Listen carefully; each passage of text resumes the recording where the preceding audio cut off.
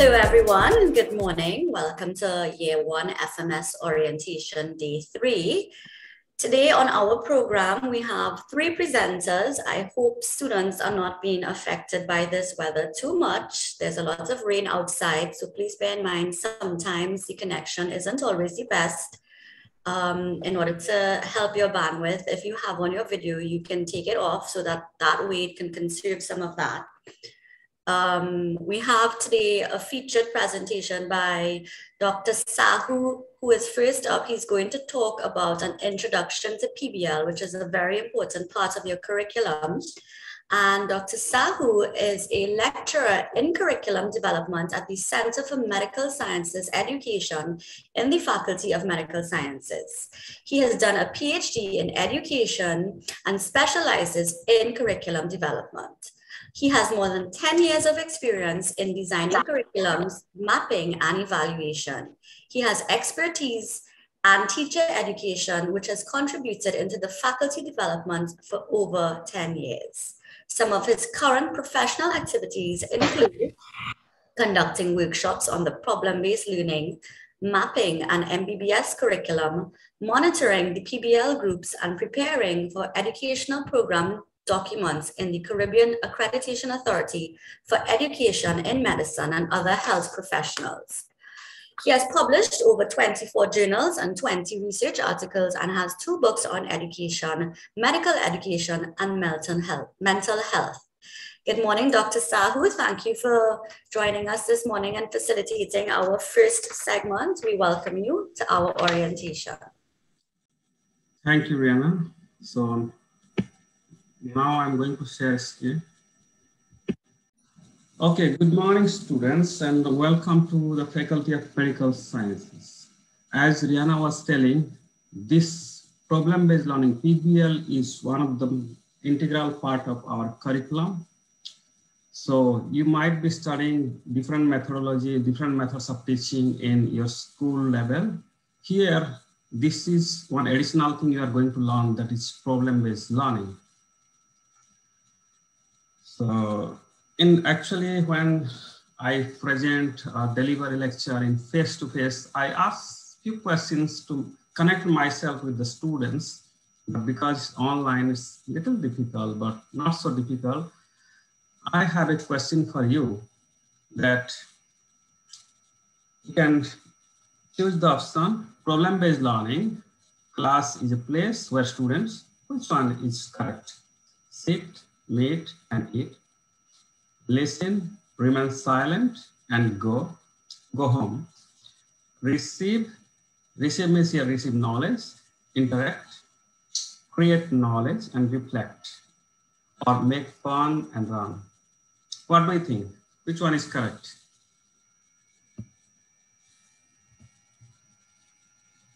Oh, very nice. Means, you know, PBL, before coming to this lecture also, you already know, that's very nice.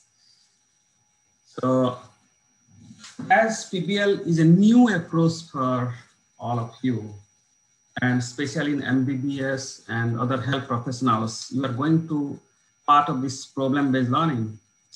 So you should not enter to the PBL class without having knowledge of this, what exactly the PBL, how the process, everything.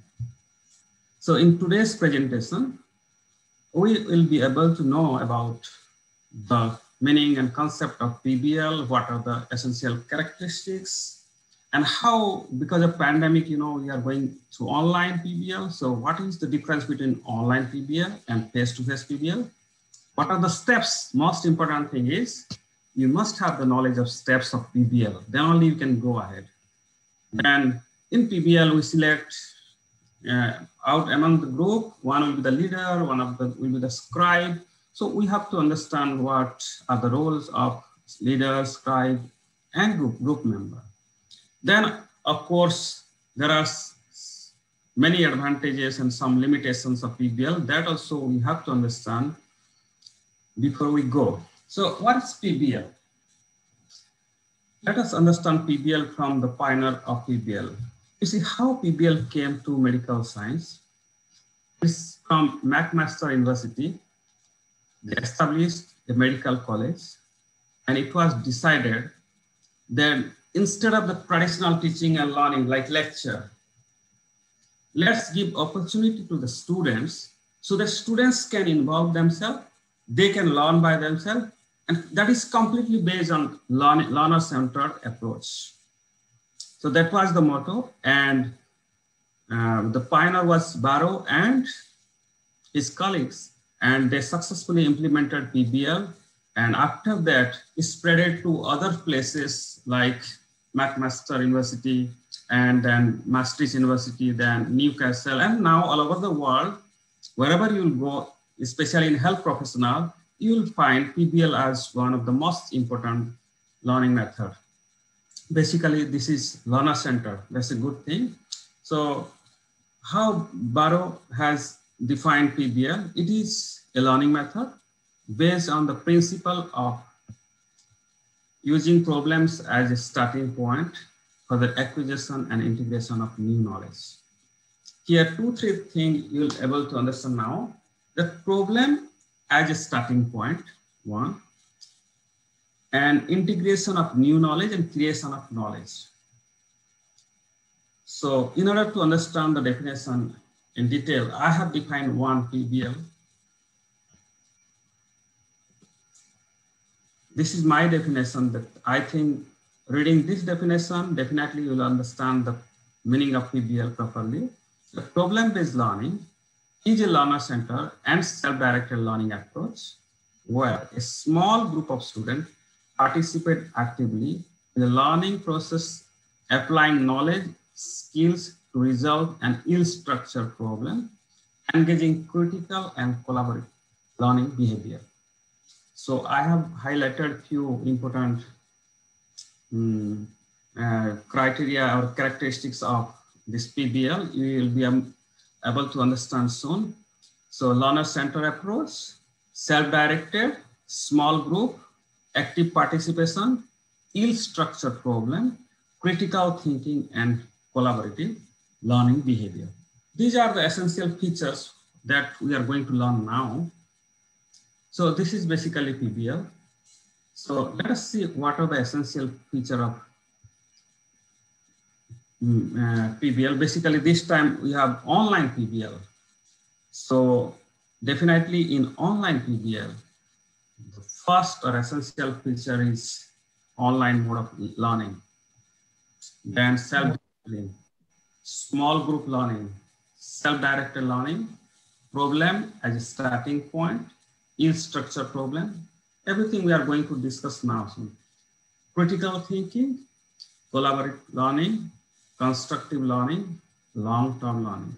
So these are the features. Let's see one by one. So what is online mode of learning? You know, this generation know technology better than us.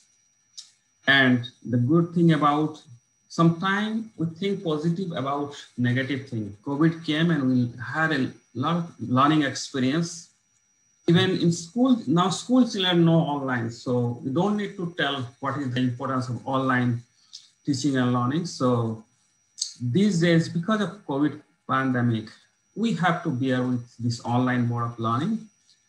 And that's why this is the most essential feature, that without necessary device, without internet connectivity, you cannot log in or you cannot join in the class. So this is one of the essential features. The second one is self-discipline, especially in online learning. You have to maintain self-discipline. Suppose in a class, if a tutor or if the leader or if the group scribe will always tell you, okay, please mute your mic, please unmute your mic, please do this, means that is a wastage of time. So you have to manage yourself properly, how to appear, whether you need to appear in video or audio, everything you have to be, you have to understand and maintain self-discipline. So the tutor or the leader should not tell you again and again, do this, do that. That will kill the time. So self-discipline is one of the essential features. especially in online this learning platform. Then small group. The good thing about PBL is you are going to learn whatever the concept and whatever the process you are going to follow in PBL, that is in small group. I think I don't need to tell that what is the importance or advantages of small group. The best thing is you might be seen in large group, it's very difficult to interact. Students, even they want to ask questions, they will not be able to ask, especially in medical science. Suppose 100 students, 50 students, 200 students want to ask a question or clarify your doubts, not possible. But in small group, each and every one of the group members will get opportunity to ask questions, to participate, to contribute.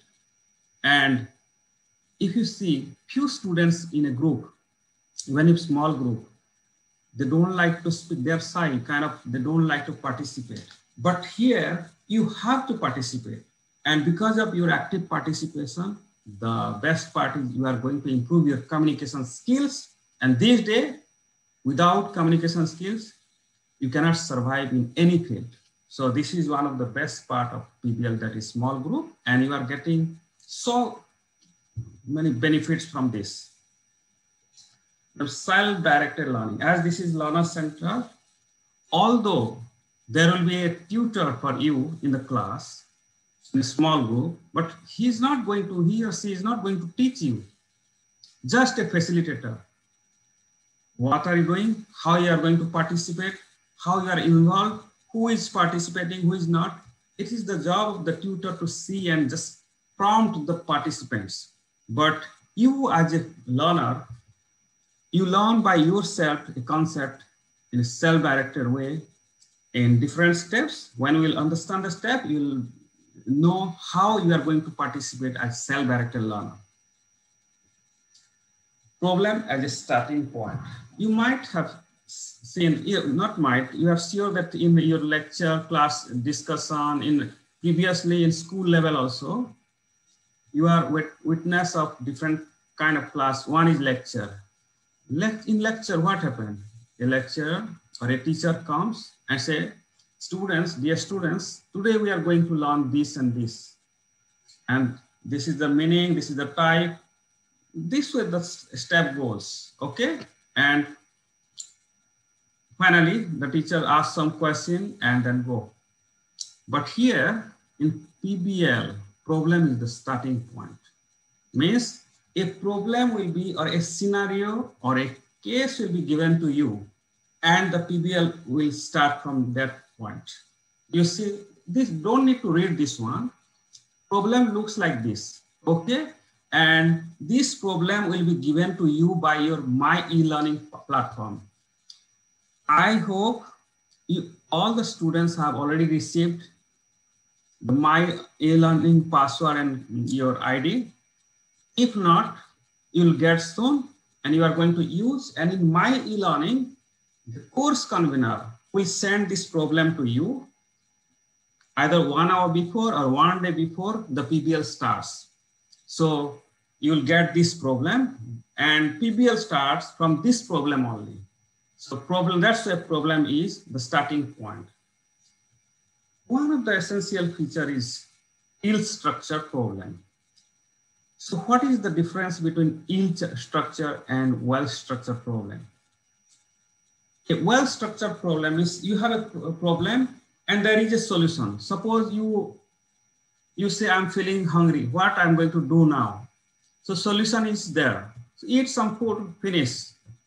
So that is where solution is, you don't need to worry about how to solve the problem. It's easy to solve the problem in the well-structured problem.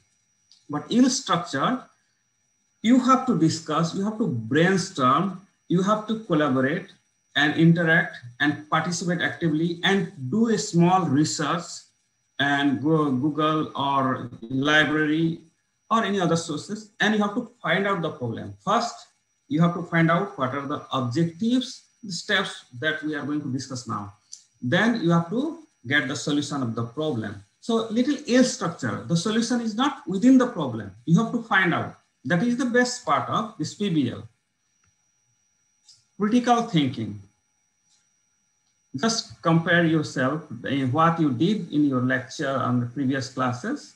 Your teachers were teaching to you and you were listening and cramming, memorizing whatever he was teaching and writing in the examination. So this PBL is not like that.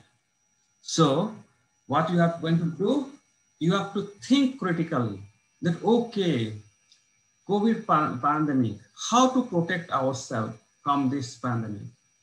And this health worker, these days, they have a lot of mental health issues. How to get rid of this problem? So you have to think critically, then only you get the solution. The good thing about this PBL that each and every participant or member or student has to think critically, not is about one student. Every student has to think critically, and then only the PBL process will go on. Collaborate learning. Small group is a teamwork. You have to work as a team. It's not one person will solve all the problem. Suppose you are going to find out the issues. What are the issues or what are the challenges here in this problem?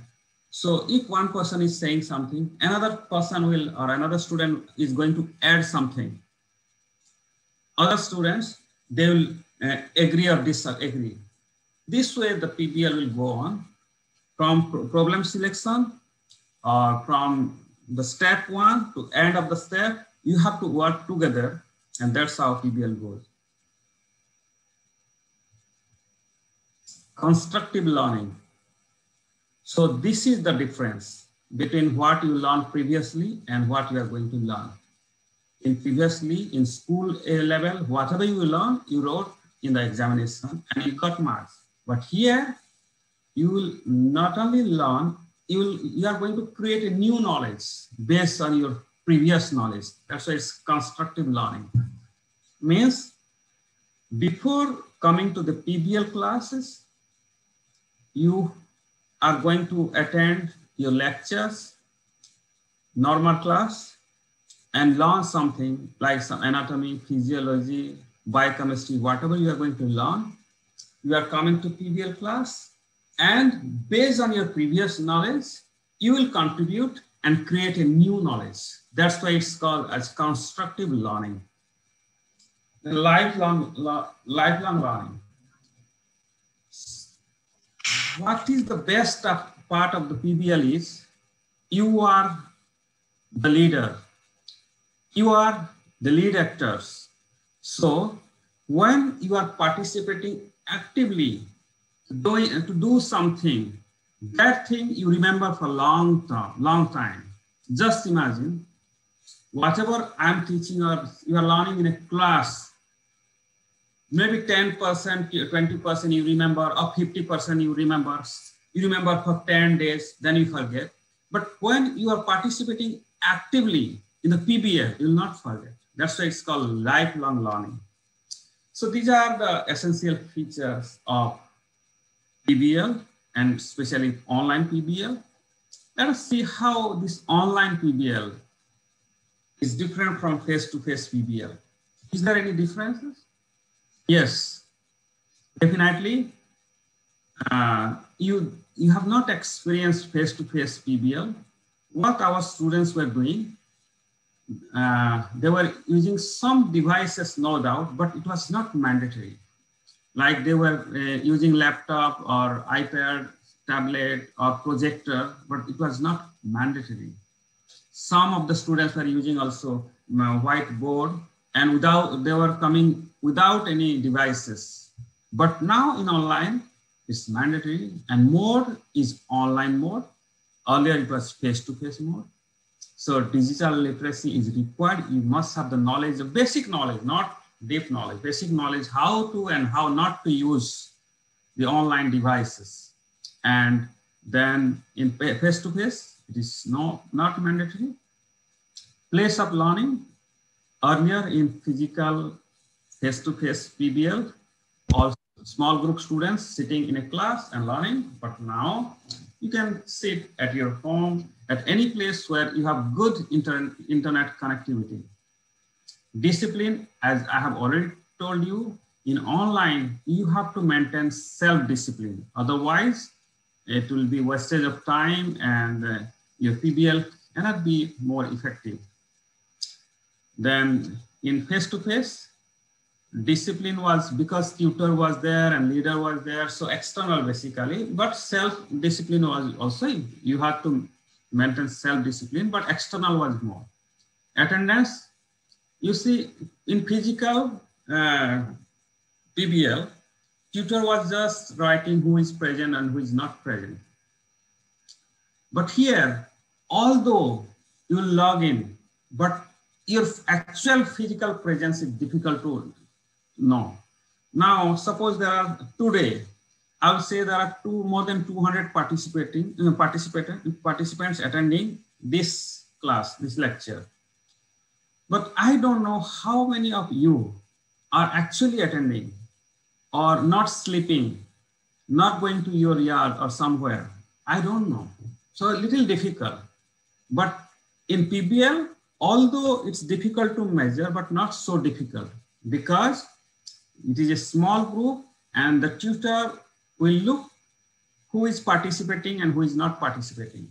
So in that way, not so difficult, but difficult as compared to face-to-face PBL. Communication, like this part, especially in online, I really don't like. Or like I'm speaking, I cannot see you. You students have the strength.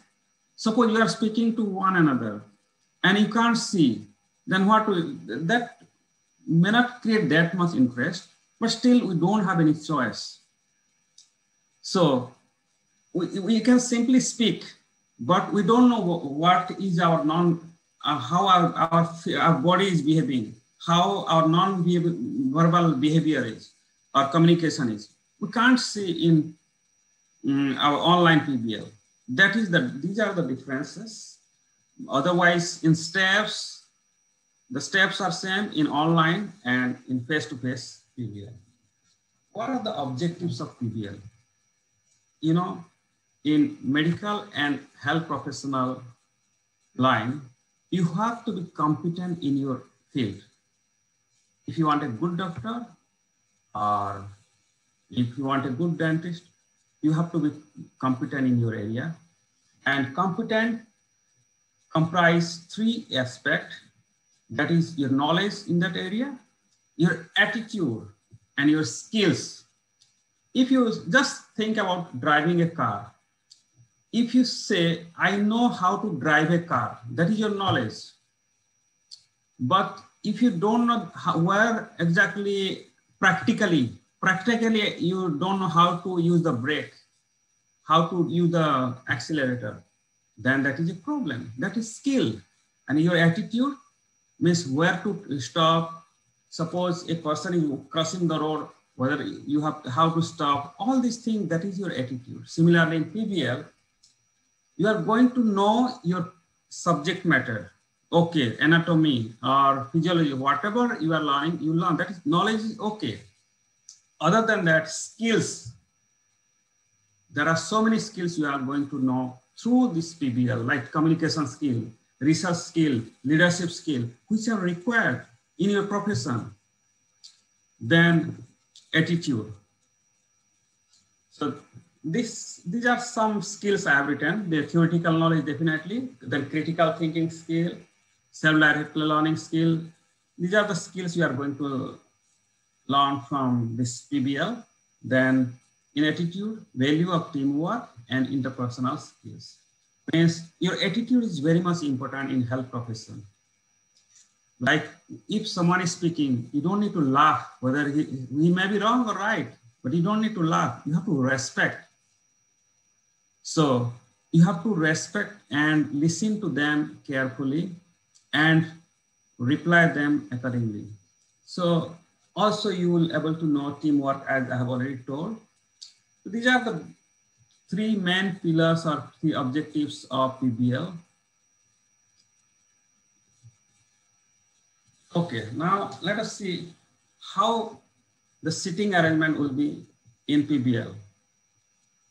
Earlier, our students were sitting like this in face-to-face classes.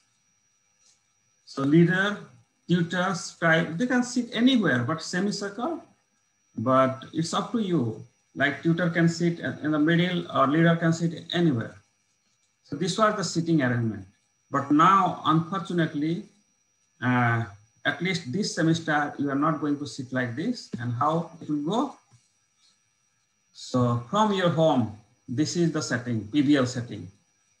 But one thing you have to remember, internet connectivity. It should be strong enough to log in and to participate in PBL. Let us understand the steps of PBL in our Faculty of Medical Science, which has been adopted like from Maastricht's 7-jump method.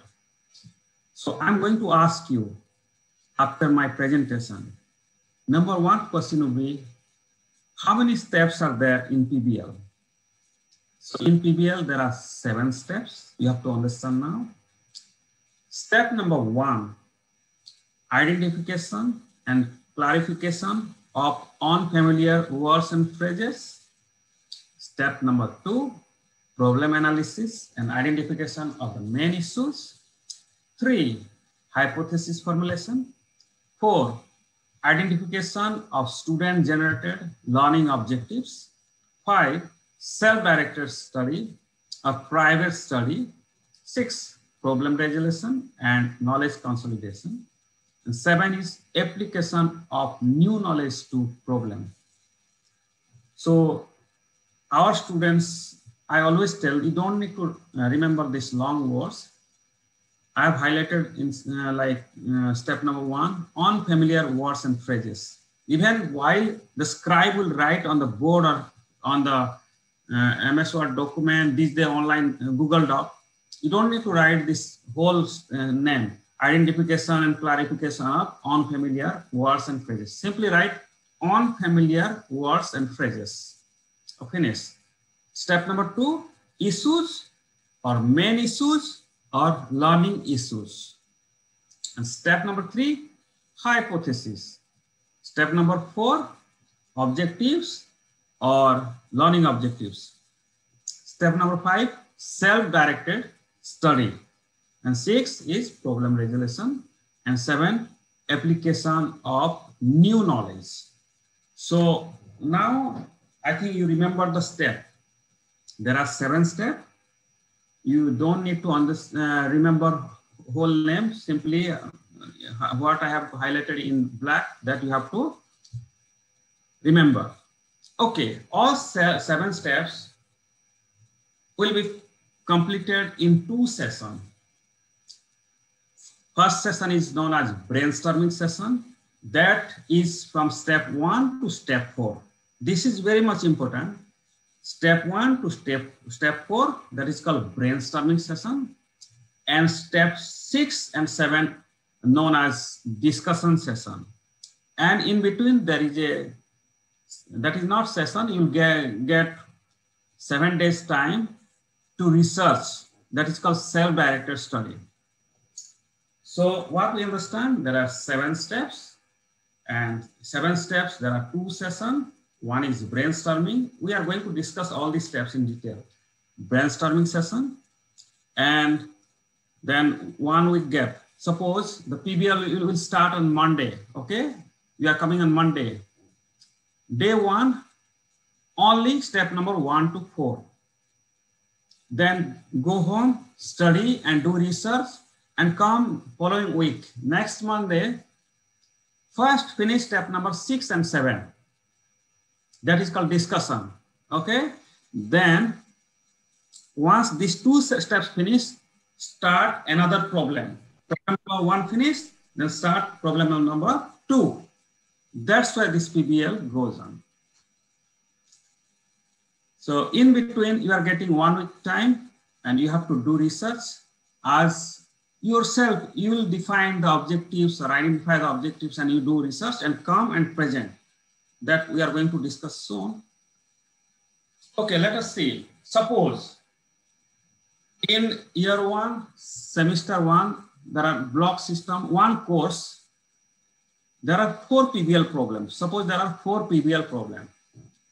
The day 1, your PBL will start little late. Suppose the timing is 9 to 12. Day 1, it will start at 10 o'clock. Why? You don't need 3 hours of time. Total PBL, one problem takes 3 hours to finish. You have to manage the time, okay? So 3 hour times, but day 1, because you are not following all step 1 to 7, it will not take 3 hours.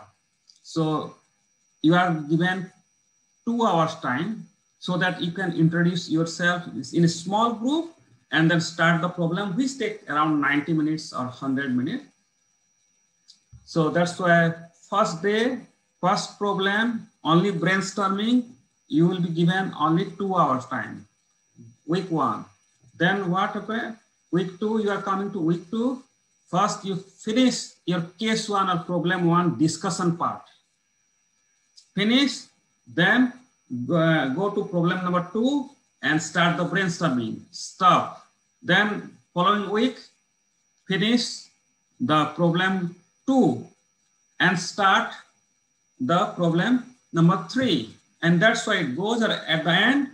You should have only discussion that also take 90 minutes. So, or 100 minutes. It's up to you or depending upon the nature of the problem.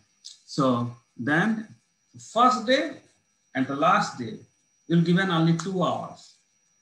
So if there are 4 problems in PBL, it will last for 5 weeks. So if there are 6 problems in PBL, that will last for 7 weeks. Okay, let us understand what exactly you are going to do in step 1, step 2. Just think, when I am saying step 1, you remember what did I say? Step 1 is unfamiliar words and phrases. What does it mean? This is very simple step. You will be given a problem or case or scenario. I have taken this from one of the PBL booklet of FMS. So this is a problem. One of the student will be the reader of this problem. So anyone can read, but I have seen students volunteer that I'm going to read. Okay, that's a good thing. One student will volunteer and read the problem. While going through reading through the problem line by line, suppose there are 15 students. One student is going to read the problem. Rest of the 14 students will identify the unfamiliar words and phrases. While reading, I found some unfamiliar words that I don't know. So I have highlighted. Now you just have a look. You don't need to read even. You can read one paragraph, first paragraph. So when you are reading this problem, line by line, one person is reading. Rest of the students will find out the unfamiliar words that they don't know or they are not familiar. Then they will tell to the scribe. As I told, and we'll discuss about the scribe, there will be one scribe in a group. The scribe will note down the unfamiliar word told by the students. Then, in this way, the reader will read whole problem, and out of this, you can find out 5 unfamiliar words or 10 unfamiliar words. It depends upon the problem. Then, after finding out unfamiliar words, you have to define those unfamiliar words. So I have already told, one student will read the problem, members state the unfamiliar words and phrases. Okay, while reading, because you are coming first time to this field, if you are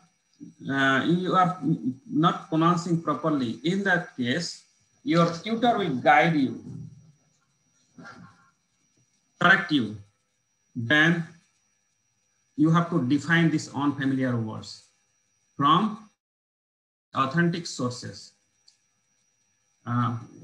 Which one is good? Earlier I was advising that use medical dictionary, but these days, online days, may not be possible. Well, you are going to see the medical dictionary and finding out the unfamiliar meaning of those words, and the scribe has to write the meaning. So I have already told that there will be one scribe who is going to write those unfamiliar words and going to define those as told by the participants and other members of the group.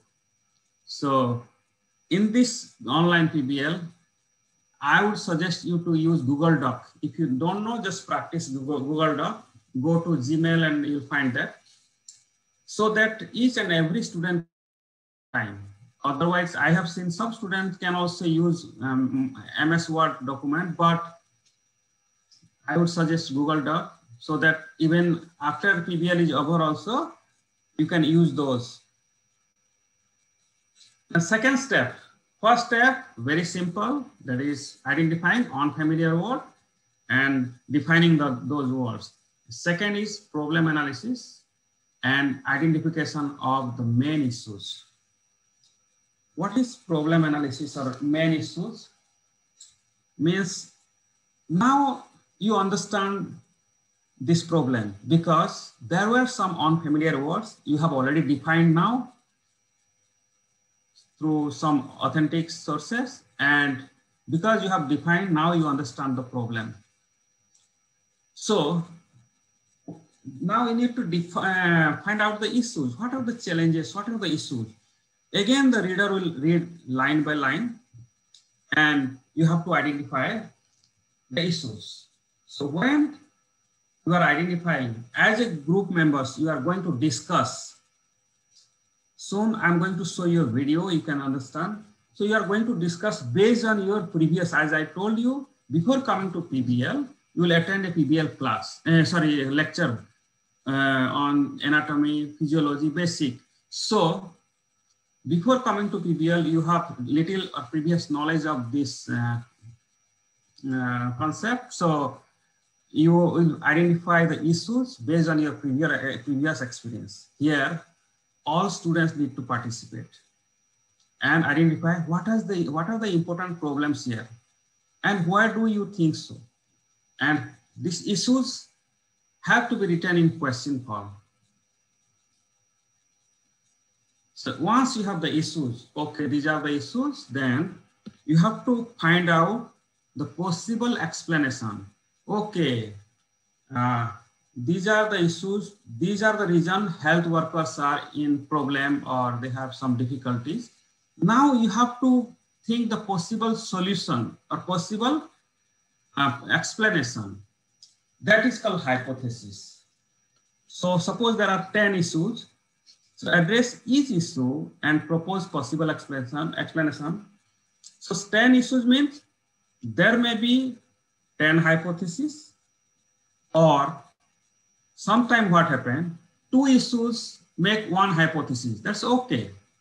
So one issue can have more than 1 hypothesis, or sometime more than 1 issues can have 1 hypothesis. So depending upon what kind of issue you found, then in that way you'll find out the define the hypothesis, and that may be hypothesis. Suppose 10 issues, hypothesis may be more than 10 or less than 10 or exactly 10. So it's not a problem. Okay. So the scribe has to write whatever issues, whatever hypothesis in Google Doc. I am suggesting Google Doc, but if you find any other better option, you are feel free to use those platform, not a problem. For each issue, possible explanation in different ways. As I told, we have system-based curriculum. Here in PBL, not even any problem, you will not find exclusively anatomy problem or exclusively biochemistry problem. Integrated.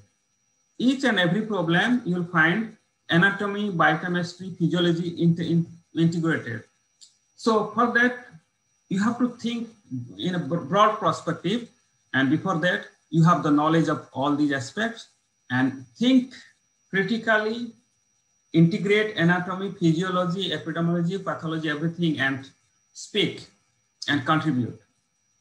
And that's how you'll get the hypothesis. Then identification of students, and this is learning objectives. Once you defined or identify issues and hypothesis, now this is the last step of brainstorming session. So in all the steps, one thing you must remember, each and every student has to participate. Don't think that few students are speaking, so I would prefer to remain silent. Don't think about that. That is wrong. So that is not the purpose of PBL. The basic purpose of PBL, as I told, is small group, and each and every student need to participate and contribute so that you'll get more confidence, build your communication skills. So there are so many reasons we have PBL here. So active participation is important for all the students. Now you have issues and hypotheses. Coming to framing learning objectives. Here, issues in question form, hypothesis in statement form, and objectives are also in statement form, but you have to use some action verb at the beginning. Like in examination question, you have seen those words, action verb. What are the action verb? Like explain the differentiate, describe, list, manage. You have to use those action verb while framing the learning objectives. So when you are framing the learning objectives, okay, today we are going to find out the anything, anatomy of this something or neck or something. So in that way, in that case, you have to frame like explain the anatomy of neck, whatever you have defined it. So must be group agreement on all the learning objectives. It's not like that one student said and you all have to agree. Constructive argument sometimes is required. Suppose you are not happy with one of the objectives, you can say this is wrong, and I think if we add like this, that will be very effective. And immediately other students will react. That is the good thing. If you participate actively, then you will find what is wrong and what is right, and you suggest accordingly. Each student has a stake and you can participate and contribute. So tutor ensure learning objectives are focused, achievable, comprehensive, and appropriate. So when you are framing, especially in year one, you may have little difficulty. Okay, we don't know this, how to frame the objectives, but don't worry. There will be a tutor for you, and he or she will guide, not directly tell, okay, write these objectives line to line. He will prompt you, okay? And you have problem only, but tutor has problem as well as objectives. Tutor know, I'm showing you this, I don't know whether, this is PBL booklet. So this booklet will be given to tutor, and in this booklet, problem is there. Along with the problem, objectives are there. You can't see, but you don't need to see also. Objectives are already there for the tutor, and he knows, he or she knows the objectives. Only thing is, you have to frame the objectives. When you are not able to frame any of the objectives, tutor will prompt you. Okay, you discussed everything, but you forget about management. What about the management of this? So you then, in that case, you will think, okay, we missed the management part, and with the prompt by the teacher or tutor, you will frame those objectives missed by yourself. Okay. Okay, now your brainstorming session is over. Step 1 to step 4. The unfamiliar words, then issues, then hypothesis, then objectives. Finish. Brainstorming session is over. Now go home. Sorry, you are already at home. Where you will go? So now your research time. Whatever objectives you have framed, now you have to find out, go to the library or go to wherever, whatever the sources, but authentic, and study yourself. This is also known as private study or research phase of PBL. So you are going to do a little bit of research to find out what are the objectives. Like suppose you said, explain the concept of this. In order to understand the concept also, you have to search somewhere. So do research. Then each member to learn all the objectives. This point is, I would say this is important. suppose in a problem you frame 7 objectives, okay? What you should do, all the students should learn all the objectives. Few students, what they do, okay, few group, they divide, okay, you learn objective number 1, you learn objective number 2, and you learn objective number 3. But in online platform, this PBL, if you do like that, what will happen? In discussion session, whatever you are learning, you have to come and present using a PPT, PowerPoint presentation, okay? Suppose one of the presenter is presenting and he lost connectivity. What will happen? Are you going to wait that student to come and present? No. So you have to ready, and it is possible only when you all learn all the objectives. So that's why I would suggest all of you learn all the objectives, and in that way, you don't need to wait. Any student is losing the connectivity, and PBL goes smoothly. Utilize authentic online resources. Whatever online resources you are using, these days you'll get everything in Google, but not necessarily all concepts what you have received are correct. So what is authentic and not authentic, you'll be able to know while you are writing the references. You write the references, okay, I took this from these sources, so that your tutor will see those references and say, okay, this is good one. So don't forget to give the references while you are bringing any concept from any of the sources. Then these days, if I will say, okay, something I should discuss this part of this, what I would say, okay, not a problem. Okay, bring information. You can bring 100 of pages in one day easily, because everything is available in internet. But in PBL, this is not allowed. So whatever information you are collecting, first you read yourself, understand yourself, and say, yes, this is the real answer of 1. Objective number 1 is addressing through this. Then only you share your information to your group. Okay, once you are ready, okay, you understand that this is appropriate for your objective, then you share those information in your Google Doc. So your research steps or private study step finish. What happened? After framing the objectives, you went to library or any online sources, you search the information, read the information, and collected and share the document. Okay, what will happen? That document is in paragraph form. You know that, but while presenting, you don't need to show the whole paragraph to the group. You have to make a PowerPoint presentation, only like what I'm doing. I'm not presenting any paragraph here, just points. So you are going to do that. Okay, so that while you are presenting, that could be more interesting. I'm again telling you that you don't need to present the paragraph or don't need to read from the text. So now your step number 6 starts, that is problem resolution and knowledge consolidation. So what exactly you are going to do? Online, another suggestion I would like to give.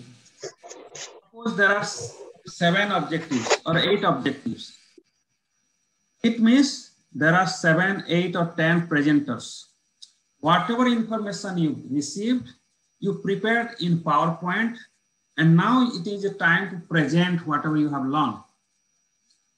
So if there are 7 presenters, and suppose one presenter is sharing the screen and internet is gone, what will happen? Again, I told you that's why learn all the objectives. All students will learn all the objectives. Number one thing. Number two, whatever PowerPoint presentation you are making, either share it somewhere so that everyone can get that Power PPT, okay? Or better, give all your PPT to the scribe. Always think of backup. Means, although there is one scribe, but that information should also be with someone else, so that in case scribe has the connectivity problem, any other person can share those PowerPoint presentation in the screen. So suppose there are 7 objectives, better club or merge all those PPT together and take it as a continuity so that it will save your time, because time management is also important. During presentation, one thing you have to remember, that presentation should not be so long, short presentation, because all students now know whatever objective, all students know know the problem and now know what is the solution. So instead of presenting for a long time, present little and discuss more. Maximum presentation time should be 5 minutes, not more than that. But some of the concept is so long that you have to present, you may have to present for a long time. In that case, instead of presenting by one student, divide that objective. Half of the presentation should be spoken by one student and other half should be spoken by another student. The basic purpose of PBL is make the PBL process more interesting. And suppose one person is presenting for a long time in PBL class, that 3 hours, one person is dominating the class, that would not be so interesting. So short presentation, if you are going to use any video, 1 minute, 2 minutes, not 5 minutes or not 10 minutes, 1 minute, 2 minutes, small clips. Use PPT and image, diagram, whatever you are going to use, visible, not very small, visible, so that it should be more effective. I have already told you, while you are presenting, don't read from the text. One paragraph reading. So what is the purpose of PBL? You speak better, communicate, you know the thing, and you are interacting with your friends. So you don't need to read from the text. Then authentic sources, I have already told you. While you are presenting, what are the possibilities of other students? They have to ask questions. Okay, you told like this, and what will be the consequences? Like, you can ask question as a member only if you know about the concept. That's why I'm telling you again and again, learn all the objectives. All the students have to learn. Time management. Don't forget, time management is very much important. 3 hours time, after 3 hours, you have to fill a yellow form and you have to submit to the course convener. They will give maximum half an hour. By that, you have to submit a form. So if you will not finish PBL within this given time, then that will be a problem. So who will be responsible for time management? As a member, definitely you are responsible, but there will be a leader. One leader will be selected. Leader as well as tutor will remind you that you have to finish the PBL within the time frame. The last step, I'm telling you that some of the group, they forget to follow the last step because of the shortage of time. But one day I will be in your class and I will make sure that you are following all 7 steps. And step number 7 is very easy and it takes only not more than 5 minutes. So what we did on familiar words, we did not have knowledge of we did not have any idea of few of the words or phrases. We defined those words and phrases, and then we understood the problem. Then we framed the issues. While framing the issues also, we did not have the solid knowledge, proper knowledge of that. problem. Just what we did, probable solution. We thought that hypothesis, we framed the hypothesis thinking that this is the right thing we have did. But hypothesis may be correct or incorrect, okay? While you are framing hypothesis, that may be correct or incorrect. If correct, that is okay. If that hypothesis, after doing research and next week when you are coming, you realize that whatever hypothesis number 2 you framed, that was not correct. So you have to rewrite that hypothesis after getting knowledge and information. So what happened? Step number 1, unfamiliar words. Step number 2, issues. While framing the issues, you did not have the knowledge of PBL. Now, in step number 7, you already know that problem. Earlier, you did not have the knowledge of the problem. Now you knew the problem. Now you have already done the research. Now you have already discussed everything. So the same thing, now again, one reader has to read the problem line by line. While reading line by line, other student has to add, okay, from this line we learned these things and kind of summarize, okay? Reading line by line and adding whatever you have learned from your research. That is called application of new knowledge. What you studied and at the end, what you learned, you have to tell after reading line by line and adding whatever you have learned. So these are the steps. Let me ask you, how many steps are there in PBL? Can you tell me? 7. Oh my God, I'm so happy. All of you are listening so attentively. I don't believe. Everyone is saying 7. So happy for this. Eh? Okay, you don't need to write the name of the step. If any one of you could tell me what is step number 1? Or you identify unfamiliar words and phrases. Okay, very nice.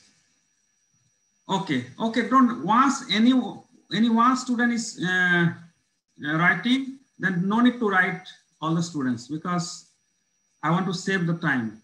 Okay, step number 2. What is step number 2?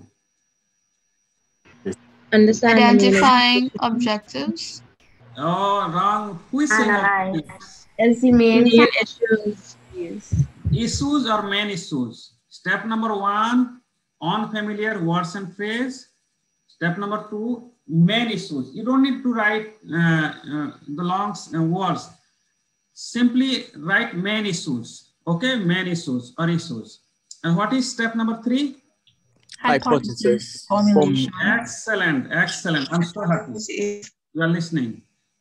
And step number 4? Objectives. Very good. Objective. Now, step number 5. Self-directed study. I don't believe it. You remember? Everyone remember. Very nice. Step number 6. Problem resolution. Okay. And step number 7. Applying knowledge. Application of new knowledge. Okay. Very nice. Okay. Brainstorming session. How many steps are there? 4. Yeah. So step number 1 to 4 known as brainstorming session. And step number 6 and 7 is known as what? Discussion. Hold on. I'm really happy that you all are listening attentively. And I feel comfortable. Once you go to your PBL class, you don't have any problem because you understand, you learn the steps. So these are the steps you have already told. Now mute your mic. Now please mute your mic. Okay. Step number 1 to 7. Brainstorming unfamiliar words and phrases. Step number 2, issues. 3, hypotheses. 4, objectives. 5, This is in between session. 5 is self-directed study. This is your research phase or private study. 6 is problem resolution. And 7 is application of new knowledge. 6 and 7 steps discussion. Okay, now let us try to go inside. Just close your eyes. No, don't close your eyes. Just think that you are going to a class, PBL class. What exactly we are going to do? Let's just think. Definitely, when we'll start the PBL class, first thing is your internet connectivity. I don't need to tell what is the importance of this connectivity, strong connectivity. Okay, some of the students might be staying in any remote areas. In that case, you come to your friend's house or anywhere you can talk to your head, or you have to come to a better place where you have a good internet connectivity and try not to get any external feedback. But some are natural, like raining, or that you can't avoid. But you see, more discipline, more effective. And you know what is discipline. Then once you have connectivity, log on to your My E-Learning. Okay, do you have the access to My E-Learning? Yes, we do. Yes, sir. Some of us, Okay, actually. very nice. So have you seen BBC? Yes. Yes. Yes. My problem is solved then. So I don't need to tell what is BBC. So, Yes. so what we are going to do in your My E-Learning only, you'll get your that problem. No. Okay, PBL problem you'll get, and you have to connect yourself in BBC. BBC is a platform we are using here in FMS as well as in the university. So those students who have My E-Learning, they should not have any problem. But if any of the students, they don't have My E-Learning, they have to contact the course convener. He or she will guide you. Or any person who are dealing he or she can guide you. Then, okay, another big question is whether you should appear in video or audio. We have debate throughout the year, what should we do? I always prefer video because this is a small group and I want to see all the students. But some of the students, they are not comfortable. That is one reason, so we cannot make it mandatory. It's up to you, but and also up to the tutor. Another challenges with the video is, so another challenges with the, Rihanna, please read the comments. Some of the students are saying no access yet. So maybe Rihanna would help you.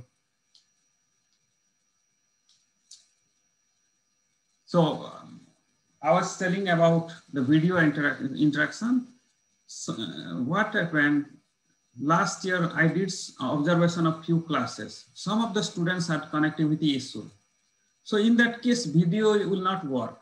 So it's up to you whether you are going to use video or not, but your tutors, when your tutor will come, he will be, you can see the tutor in video, but regarding your students, it is not mandatory, it's up to you.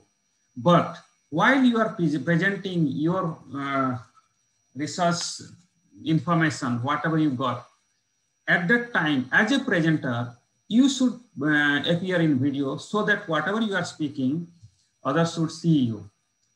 That is my suggestion. Okay, in first week, okay, think because you are going to PBL for the first time. First week, definitely you are small in number, 15 students, 10 students. You should know each other. So your interaction, your hobbies, whatever you would like to say, and just kind of introduction. Then a ground rule. You have to make, because this is self-directed learning. So you have to make ground rule. Okay, so we have to log in at least 5 minutes before, or whosoever will be the leader, he have to log in 10 or 15 minutes before so that he can check the mic and everything. And the scribe's role is very much important. So whether scribe is able to share the screen or not, you have to experiment every corner of BBC you'll find some icon. You have to try what are those, and you can check those before, and so log on well before time. And yes, a leader and a scribe will be selected. When first day or every problem, you have to select a leader or a scribe. Better one per student, any student should volunteer that, oh, yes, I want to be leader today and I want to be the scribe today. So once a student is leader, cannot be leader for next time in the whole problem. So the reason is every student should get opportunity to lead the group or scribe the problem. That's why one student can be a leader in a course for one time only. Okay, so better I would suggest volunteer yourself as a leader or scribe. That will be helpful for you to improve your confidence level, communication level, and many more things. So you'll get benefit of that. This is my learning staff portal, student portal, you know that. So in my learning, if you go there, then go to BBC, and BBC look like this. I think you have seen. Those who don't have access, I think you'll get soon. Now, you have already gone inside the PBL class, and as I told, there will be one leader. Suppose there are 13 students, one will be the leader and one will be the scribe, and rest will be the members of the PBL group. And I have already told you, there will be a tutor for all of you. Leader.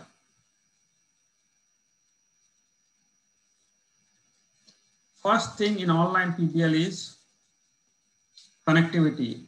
If you don't have good internet connection, you cannot lead the group. So make sure that there is proper internet connectivity, because leader's role is important. You have to lead the group. You have to speak frequently. So internet connectivity is must. Timely login. Suppose it starts at 9, don't log in at 9.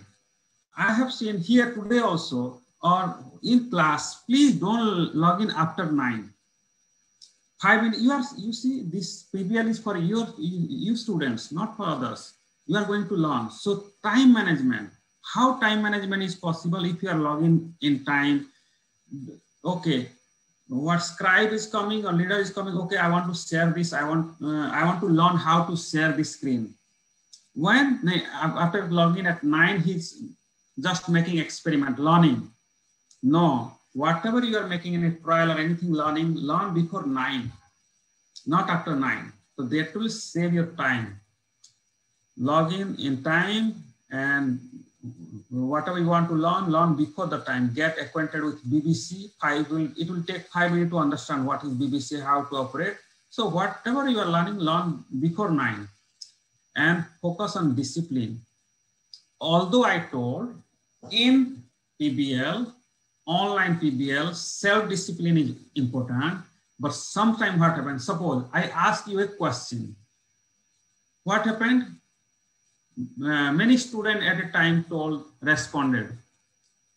That a kind of disturbance. In online, we can't avoid. In that case, leader has to control. Okay. One student has already responded. You don't need to respond, please. Then please don't speak, keep quiet and mute your mic. That leader has to maintain the discipline.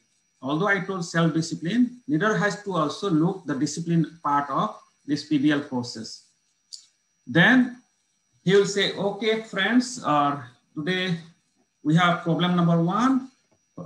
We are going to do the brainstorming session as we have learned.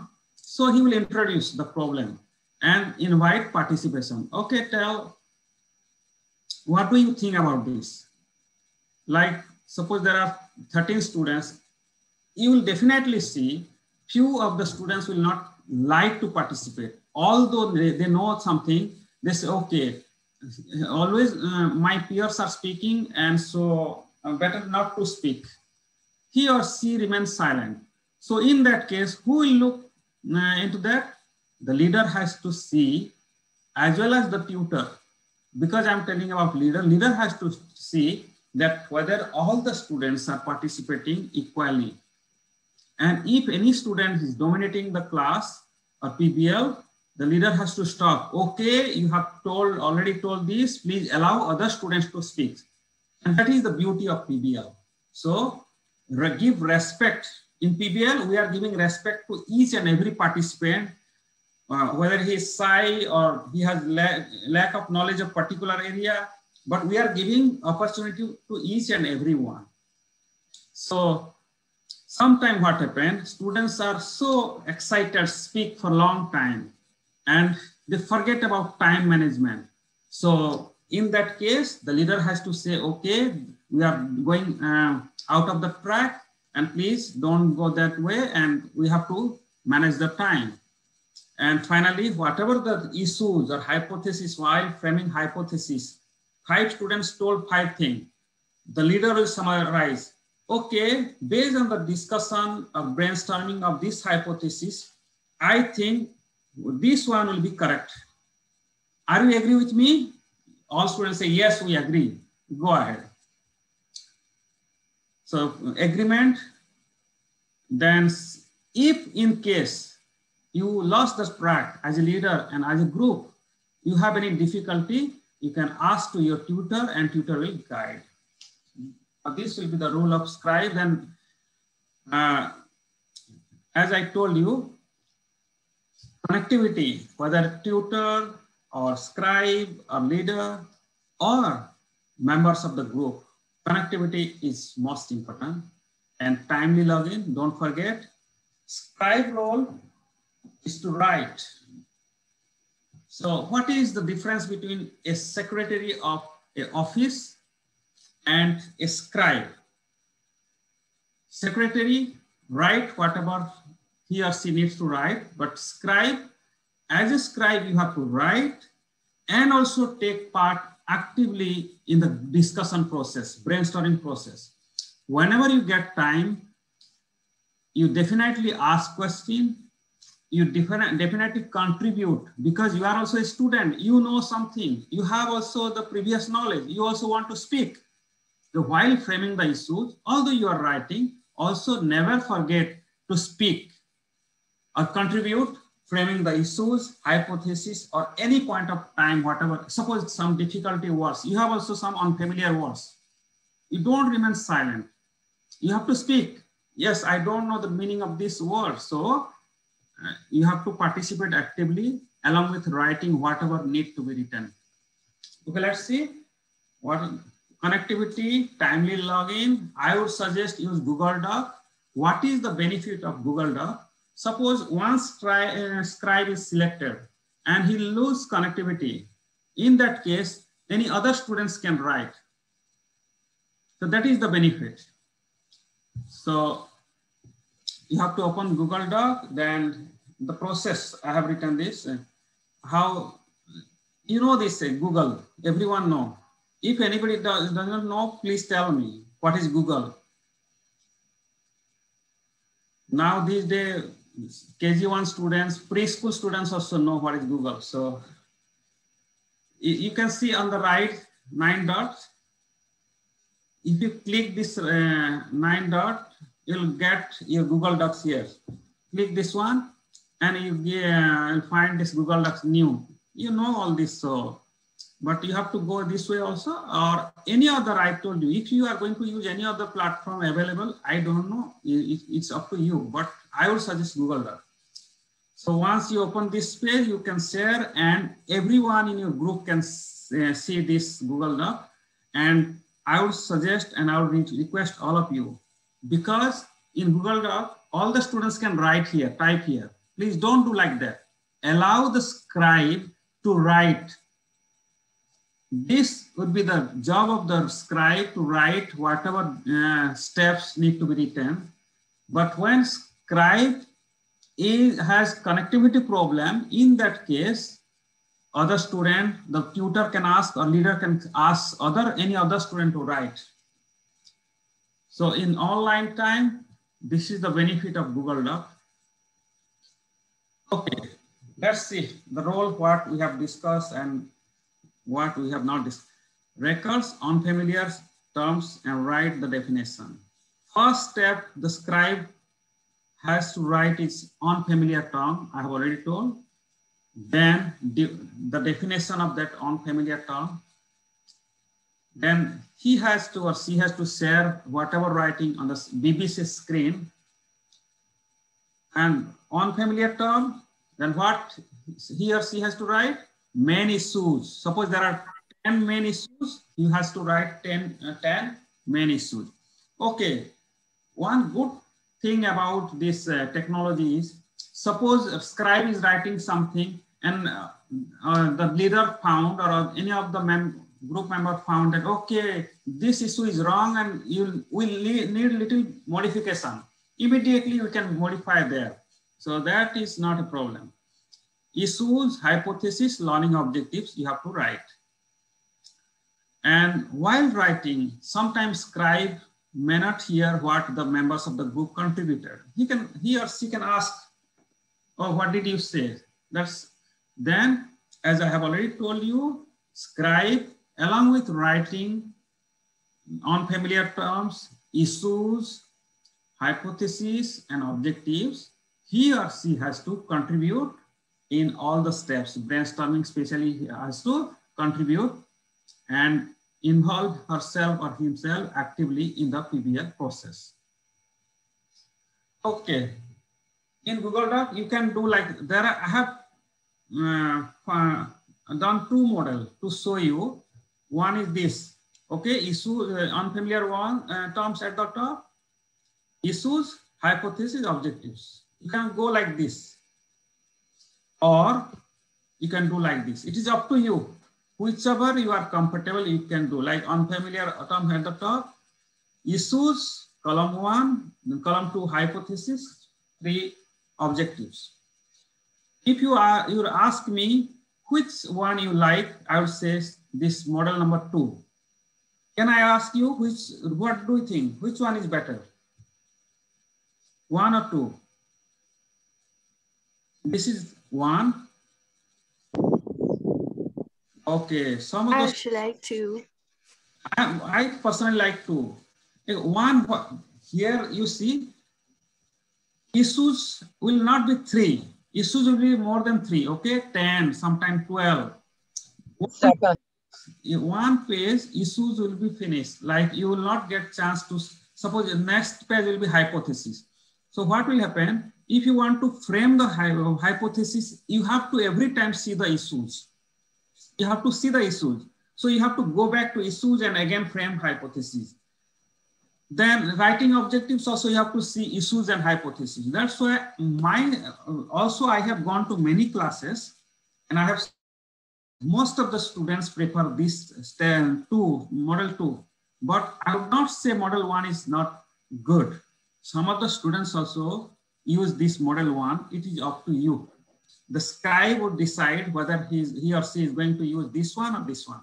But sure that the scribe has to be so active that whenever they are framing hypotheses, he or she should show the issues to all the students immediately.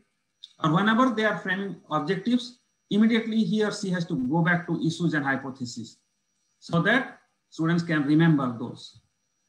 So I would say I'll go with number 2, model number 2, but okay. I have already told about leader. Okay, leader's role is no doubt important. He has to or she has to lead the group. Scribe is also important, but group members are equally important. Here, group members are not less active, not passive. They are also equally active. So let us see. Definitely, first thing is you have to understand your technology. You should have the connectivity. The same thing, BBC, you have to log in before time and check BBC, how to mute, unmute, raise hand. You say for discipline purpose, how to use chart, although you are very active, very fast, you know everything. Also, some of the groups use whiteboard. It's up to you if you want to learn, if you want to use, you can try how to use this board. Log on before time and edit Google Docs when necessary. As I told you, only the scribe should use this Google Doc, but in case the scribe, this internet is gone, in that case, tutor or leader can ask someone, or you can volunteer that, yes, I'm going to write now. You can write, but I would suggest not all the group members should write at a time. That will be a confusion. Who is writing what, who is writing? So that would be a confusion. Another thing is, now if I want to see, suppose I will see who are the participants. Sometime I find Samsung, iPhone. I don't know who is iPhone. You have to write your name. Then I have already told you self-discipline is important, and participate in both sessions actively. Okay, and also you need to listen and respect others, ask questions, actively involved, research all the learning objectives. We have already discussed everything. Share research information with others. Don't read from the text. This is also important. After the end of this session, you have to give feedback to your tutor. Yes, tutor, we like you, the way you guide us or you prompted us. We like your attitude, everything, whatever you want to say about your tutor. Also to the leader. Okay, leader, today you did an excellent job. You led the group properly. To the scribe also, and to other members of the group. Also, tutor also give feedback. As a student, as a leader, as a scribe, you have to give feedback to each other, and tutor at the end also give feedback to you and how the problem went today. You have to give feedback. There will, as I have told you, there will be a tutor as a facilitator. He or she is not going to teach you or not going to dominate the class. Okay. Provide a comfortable learning. He will provide you a comfortable learning environment, motivate the leaders, scribe members, and he will make sure that you are following all the PBL steps. Also, I will go to your class someday. I will do observation that you are, I have already told you that there are 7 steps. Okay. If any of the tutor will say that, no, skip step number 7, you say, Dr. Sahu told that we have to follow FMS guideline and there are 7 steps. So we have to follow step number 7 because that takes only 5 minutes. We have to follow that steps. Then he will promote critical thinking, and whenever you get any pause, okay, you stop somewhere you don't know, then tutor will guide you and he will give you feedback. These are the advantages at the end. Whatever you learn and you go to the PBL class and you will able to know that in PBL you'll know how to learn. What to learn is not important. If you know how to learn, you can learn at any time. So in PBL, you know how to learn. You will create a new knowledge based on your previous knowledge. Deeply you go to learning and think critically. And long term, I already told, you work as a team in a very friendly way. And PBL, because all students participate, it motivates students to learn and active learning, actively participate, and communication skills. But there are also some limitations. If you not address these issues, then in PBL there will be a problem, like connectivity issues. You have to, as a student, think how to get proper connectivity. Don't say I lose my connectivity, no internet, or some natural thing happened that you don't have control. But beforehand, you should have good connectivity. Discipline is a challenge sometimes. like some students forget to mute the mic, group talking. These discipline, if you not address them, that is a challenge. Then video interaction, we have already discussed that whether to or whether not to appear in video. And when you are interacting video, internet is slow. Then as you are year one student, initially in first PBL or up to 2 PBL, you may have little difficulty, but I hope because the way you are participating and you are following me, I don't think you have any problem. You should have any problem. Then quiet student. Okay, I'm telling you again and again, don't keep quiet. Okay, if you will not speak, then that will be a problem. And few students will, you will find few students will definitely dominate the class. That you have to avoid. And late, please don't come late. And if you miss one class, PBL class, then you will miss the whole PBL. So don't miss this. Like usually in higher education, what you say? Attendance 75% is mandatory. No, here 100%. Attendance should be 100%. Then only you can follow the PBL properly. So let us see what are the essential things we need for a successful, good PBL. Connectivity, self-discipline, knowledge of technology, steps of PBL you should know, 100% attendance, self-directed, this commitment to self-directed. All the students have to learn all the objectives, then only it can be effective. Active participation, ask question. Don't forget to ask. When someone is presenting, rest of the students have to ask question. Then willingness to make constructive evaluation of self, means feedback. Feedback is important, so don't forget to give feedback to your colleagues, your friends, and also to the tutor. Then share ideas and information and respect to teamwork. So these are the essential things you have to know. Then only your PBL can be more successful. So thank you very much. So what I'm going to do now, I'll stop sharing and I'm going to show a video now. And then if you have any challenges or difficulty, you can feel free to ask me. I'm stopping this and sharing you a video, okay?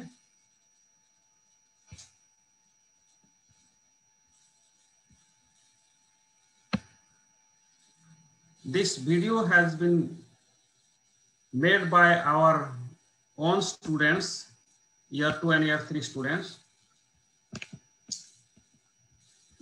The PBL lasts for 3 hours, but we try to show you in half an hour or 25 minutes that how this PBL is done, which is not possible in only half an hour.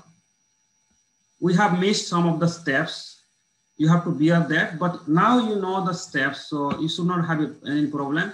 And I will ask you that which steps have been missed here, you have to tell me. One of the things you're going to be exposed to in medical school is problem-based learning. That's one of the main methods of instruction that we use here at the Faculty of Medical Sciences, St. Augustine. So, to help you along, what we've decided to do is a short PBL, problem-based learning demonstration video. My name is Dr. Farid Yusuf, and I will be serving as your tutor and your guide through this video. And with me, I have a wonderful group of students from 2nd and 3rd year who have volunteered for this process. So let's get into it straight away. One of the things you will discover in your medical training is that you learn by observation. So we're going to start, and as we begin, we're going to explain what is happening. The problem we'll be using today is Beware the Amazon. And the first thing we have to do in a PBL session is choose a leader. So students, would anybody want to be the leader for this particular session? Yeah, I'd like to volunteer as leader. Okay, excellent. At this point, we're going to hand over to the leader who will run the entire process. The first step in the process of the PBL, which consists of 7 steps, is the identification of unfamiliar terms. Okay, so would anyone like to be volunteer to be the reader?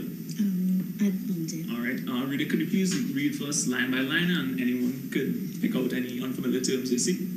Okay. Problem 4, beware the Amazon. There are some tribes in the Amazon who dip their arrows in an extract from the plant Strychnos toxifera in order to immobilize animals when hunting. Jenna, an enthusiastic medical student, decided to test the effect of the extract on muscle contraction. She injected the extract into the limb of a frog. She noted that the extract prevented muscle contraction in response to nerve stimulation, but the muscle continued to respond when stimulated directly. In another series of experiments, the extract did not prevent the contraction of the frog's heart. Okay. So anyone see any unfamiliar terms? First off, Strychnos toxifera. Okay. Can we get a definition for Strychnos toxifera? I have one. Strychnos toxifera, a genus of flowering plants that is a source of arrow poison, curare, also used in fish and rodent poison. We could define muscle contraction. Okay. Muscle contraction is the activation of tension-generating sites within muscle fibers, which arises as a result of the interaction between thin and thick filaments. So you will note that the students have identified 2 unfamiliar terms. And you will also note that as soon as they identify the unfamiliar term, they make an attempt to provide a definition. With modern technology that's available to us today, no longer do we have to use a medical dictionary, but we can access these definitions via the internet. Let's move on to the second step in our PBL process. So now we'll go back again through the paragraph to identify issues. Right. Reader, could you please read line by line? Yeah, sure. There are some tribes in the Amazon who dip their arrows in an extract from the plant Strychnos toxifera in order to immobilize animals when hunting. Any issues there? How does Strychnos toxifera immobilize the animals? Okay, we could word it a little differently. What extract from Strychnos toxifera? Yeah. Sorry, could you just... we could change the wording to what extract from the Strychnos toxifera plant enables animals to be immobilized. Okay. And the process. And mechanism. Do we want to change the wording of that issue a little bit? When you say the extract, what exactly are you referring to? We could say the toxin. Toxin from the plant. Or maybe the active ingredient? Yeah. Could we edit it to say what is the active ingredient of Strychnos toxifera and how does it immobilize animals? And what's the mechanism by which it immobilizes animals? Mechanism is a significant word to keep. And this is actually 2 issues in one, so it might be better to actually just separate it for ease of understanding. So what is the active ingredient of Strychnos toxifera? And what is the mechanism of action by which it immobilizes? We could make one out of the difference between nerve stimulation and direct stimulation. Yeah. And why does the muscle respond? You'll want to read the next line? You'll want to read the next line? Yes, please. Yes, please. All right. So Jenna, an enthusiastic medical student, decided to test the effect of the extract on muscle contraction. Anything? You can continue. Okay. So, Sorry. no issues in that sentence there? I would have thought there's at least one issue. For those of you watching, the issues are questions you might ask. So you notice that the issues are being put in the form of a question. She injected the extract. How did she prepare the extract? Okay. Anything else? We're looking for what is the mechanism of muscle contraction. Well, not in that particular, I didn't see that in that line. But I thought you might ask about what was the mechanism or what was the process by which she was going to test this extract. You all think you want to add that as an issue? I think in the question it's saying she injected. So, Also, you think it will come up later? Yeah. No problem. Yes. No problem. Explain. Alright, so next sentence. She injected the extract into the limb of a frog. She noted that the extract prevented muscle contraction in response to nerve stimulation, but the muscle continued to respond when stimulated directly. Any problems? what is the significance of injecting the extract into the limb of the frog as opposed to another body part? So I'm not a big fan of the term, what is the significance? Because you could ask that for everything. So maybe you could try and phrase that issue a little bit differently. Why did she inject the extract into the limb of the frog as opposed to another body part? Why do you think? I believe, well, she was probably targeting the skeletal muscle compared to injecting into the heart or injecting into a smooth muscle. So when we get into the hypotheses, we'll explore that more. Yeah. Very good. We now want to move on to step 3 of the PBL process. Having identified the main issues in the problem, we now seek to come up with hypotheses or explanations of what's going on in the problem. Using the prior knowledge that you already have, you now seek to try and explain or give understanding to the problem. Seeking to answer the issues provides one method of coming up with the explanations for this problem. So let's look at step 3. Right. And would you like to propose any hypotheses they have? Yeah, I remember from the definition Trishana gave for Strychnos toxifera, she mentioned that the active ingredient was curare. Right. So we could use that in the first hypothesis to say curare is the active ingredient of Strychnos toxifera. You're in agreement with it? Yeah. Yes. It's important that your hypotheses are not wild guesses, but they're building upon your prior knowledge, and they make good, logical, scientific sense. One of the issues we came up with, you'll remember, students, is we wanted to know why was there a cessation of contraction from nerve stimulation, but not from direct stimulation. Would anybody like to hypothesize on that? Well, as I remember from high school, it's the stimulation from the nerves responsible for causing muscle contraction. So from that, we can extrapolate that curare somehow interferes with that interaction between nerve and muscle. So a possible hypothesis could be curare inhibits the conduction of synaptic transmission between the nerve terminal and muscle tissue. The synaptic cleft or synaptic junction, yeah. Right, yeah. Building upon that, what then is happening when we have direct stimulation of the muscle?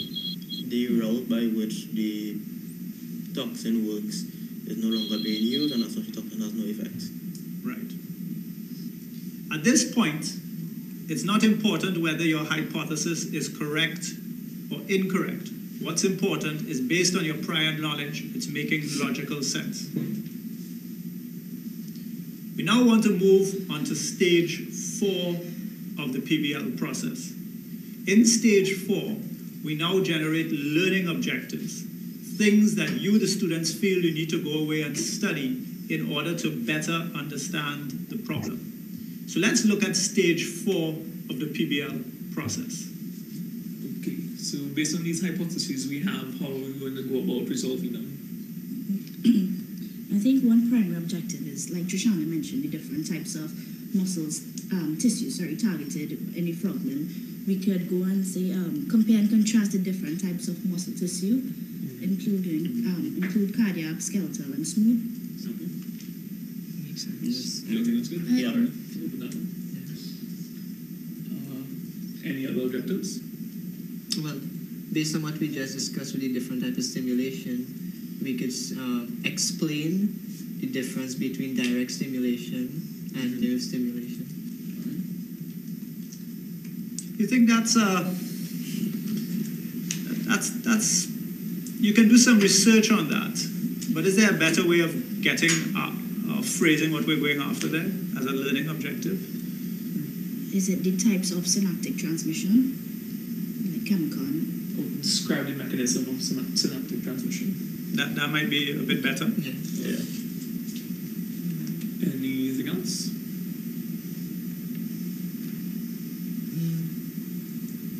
We should also include the sites at which solution can be blocked.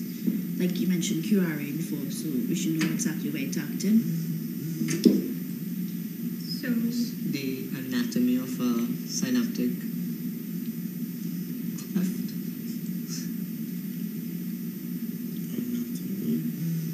prescribing mechanism of action on the synaptic cleft. Some information already there. So we have synaptic transmission. At the synaptic cleft. Yeah, that would include the anatomy. Are you sure that when you do the mechanism of action, you'll also remember to do the structure of the synapse? Or do we want a separate objective for that? I think we should separate it. Yeah, I think we should separate it because to make sure we don't miss out anything. they're similar, but they're also distinct in their own right. So discuss the structure of the synaptic cleft.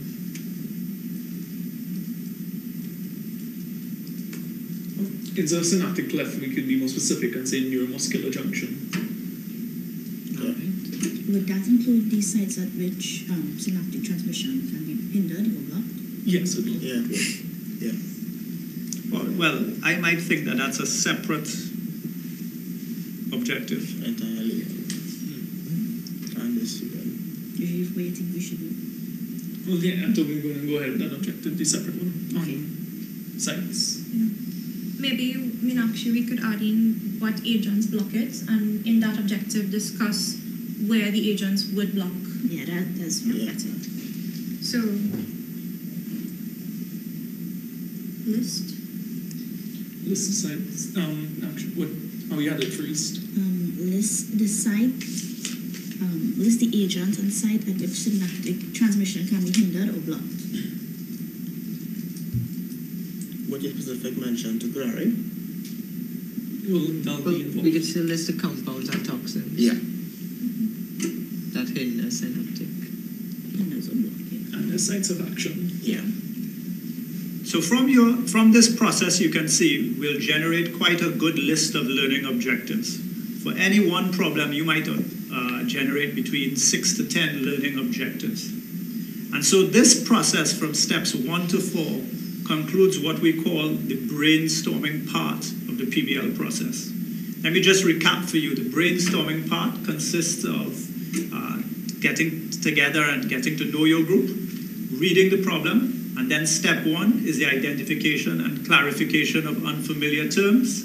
Step 2 is going through the problem to identify what you think are the critical issues in the problem. Step 3 is the generation of hypotheses or explanations based upon your current knowledge. And finally, step 4 is the generation of learning objectives. At this point, the PBL session will end for the day. And now the students will retire and spend the next week studying and researching the learning objectives. When we gather again in a week's time, we will now discuss the learning objectives and seek to provide better understanding of what's taking place in the problem.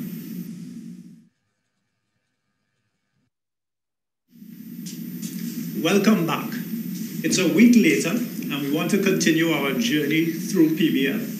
Just to remind you, PBL is a learning process that we use here at the Faculty of Medical Sciences. Following the process is very, very important.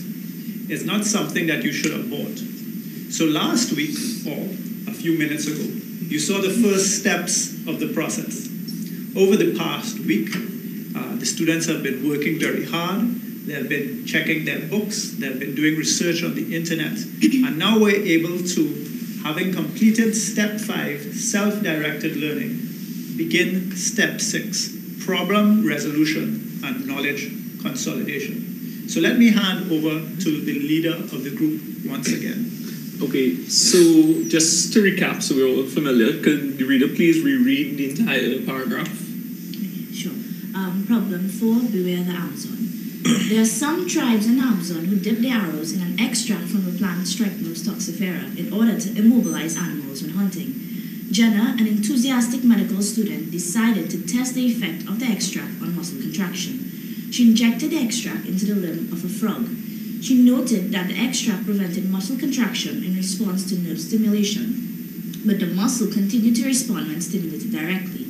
In another series of experiments, the extract did not prevent contraction of the frog's heart. All right, so now we'll go on to present what we discovered in our research. Who would like to present this? Okay, I would present the first objective. All right. So to reread, compare and contrast the different types of muscle tissue. So I have some diagrams here that we can use as a guideline. So first we have the cardiac muscle. So as you can see from the diagram, the cardiac muscle has striations. There is also intercalated discs at the adjoining fibers, and the nucleus is centrally placed. The nucleus, the tissue fiber itself is either mononucleated or it could sometimes be binucleated. So, as you can see by the name cardiac muscle is found in the heart. So it aids in the pumping of blood. To move on to another type of muscle, we have the skeletal muscle. So the skeletal muscle is also striated in appearance. However, you can see that the nucleus is peripherally located. There's also multinucleation happening here. As you can see, it forms a triad complex as opposed to the cardiac, which forms a dyad complex. And skeletal muscle, by the means, as you can see, is found along the bones and aids in movements as well. Then we have another classification, the smooth muscle.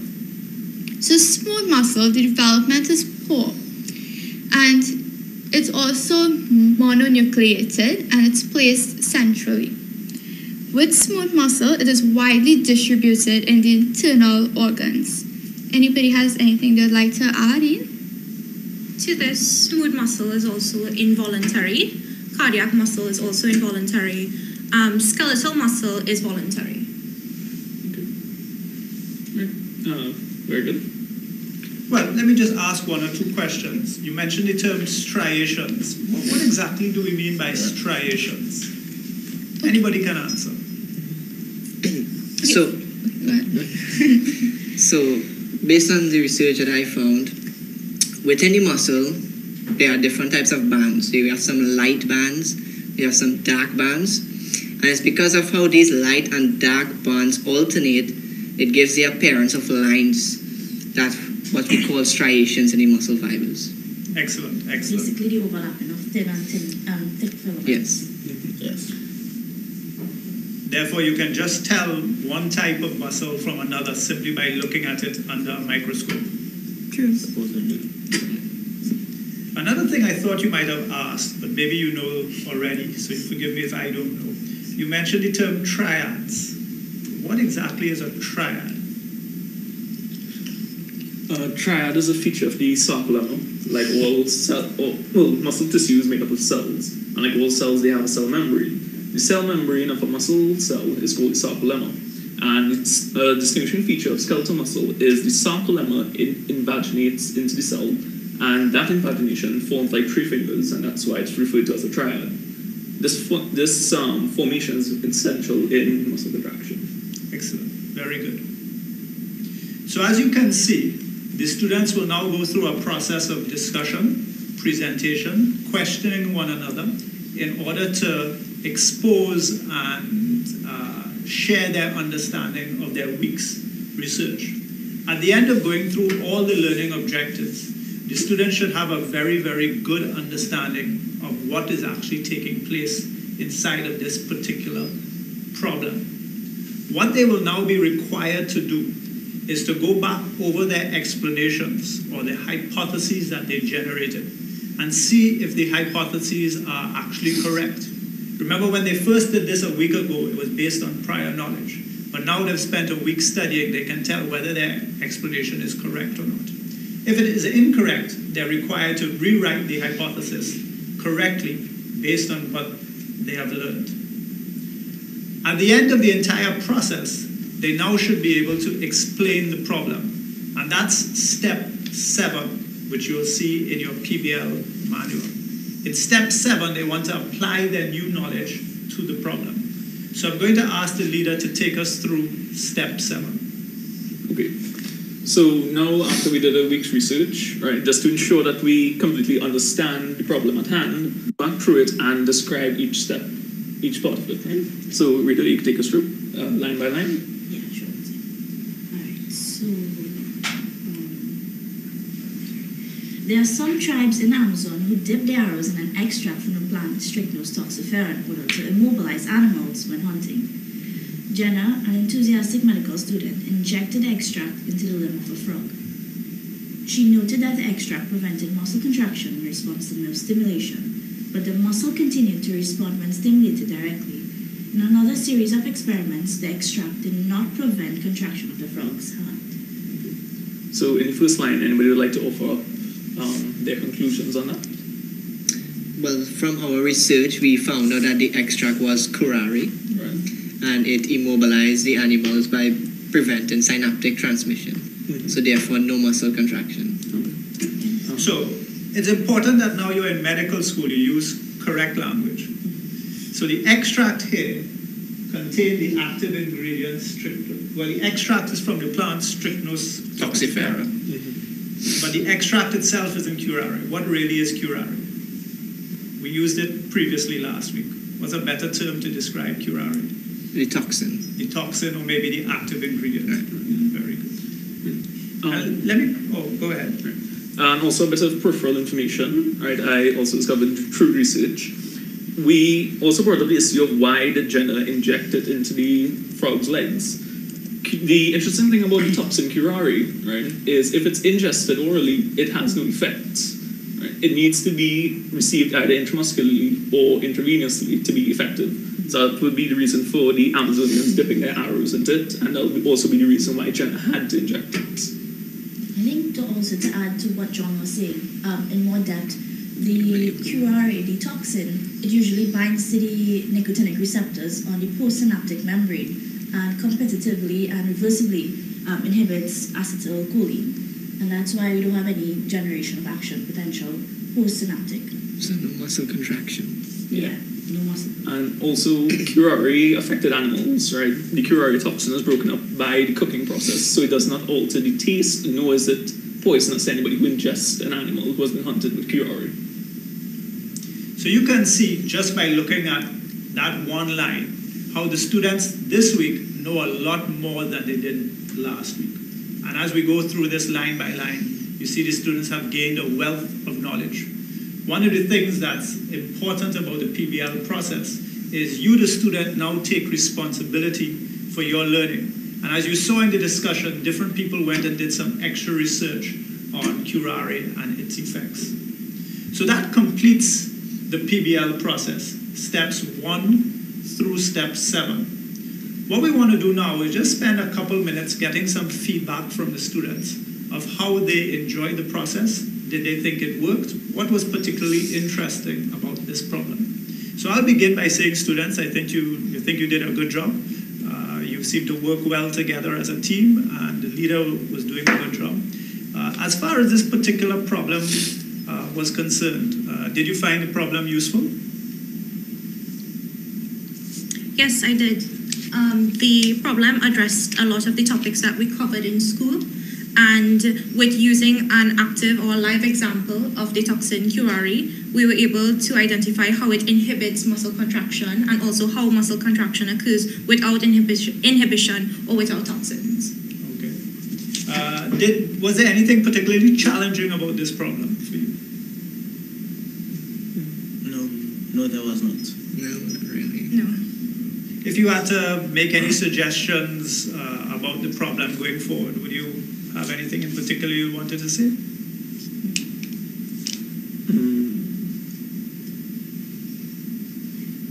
No, I guess the problem was well suited to our syllabus, and it was interesting to learn, and it wasn't very hard to grasp the information. Finally, any comments? Were you happy with the leader and the scribe? Yes, we were. Very much. This is your opportunity to say. Very much so. The reason we give this feedback is PBL is not just a process of learning.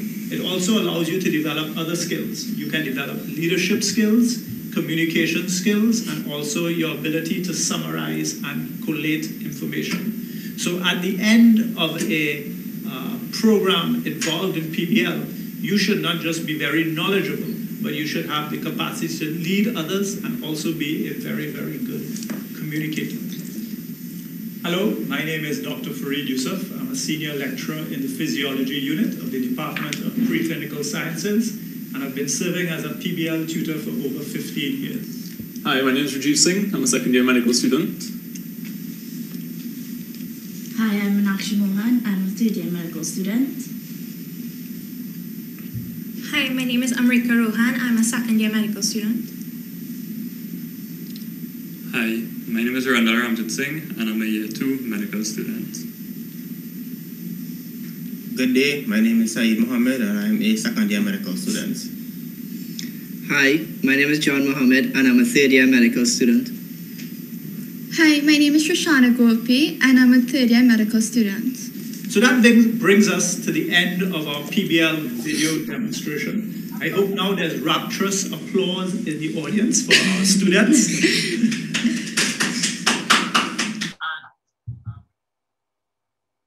I think you understand the PBL step now, and still I would say you are not ready to go inside the class because you have to learn the assessment of PBL. In PBL, how to fill the yellow form, online, everything, you have to learn that. You are going to attend tomorrow at 9. Professor Shah is going to present an online assessment. You have to attend that. But in this PBL demonstration, video demonstration, we try to show you a little, within half an hour, it's not possible, but we touch every aspect of PBL. I hope you understood now.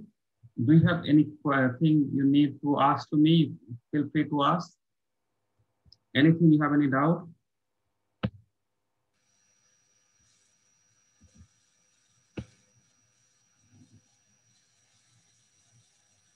Yeah.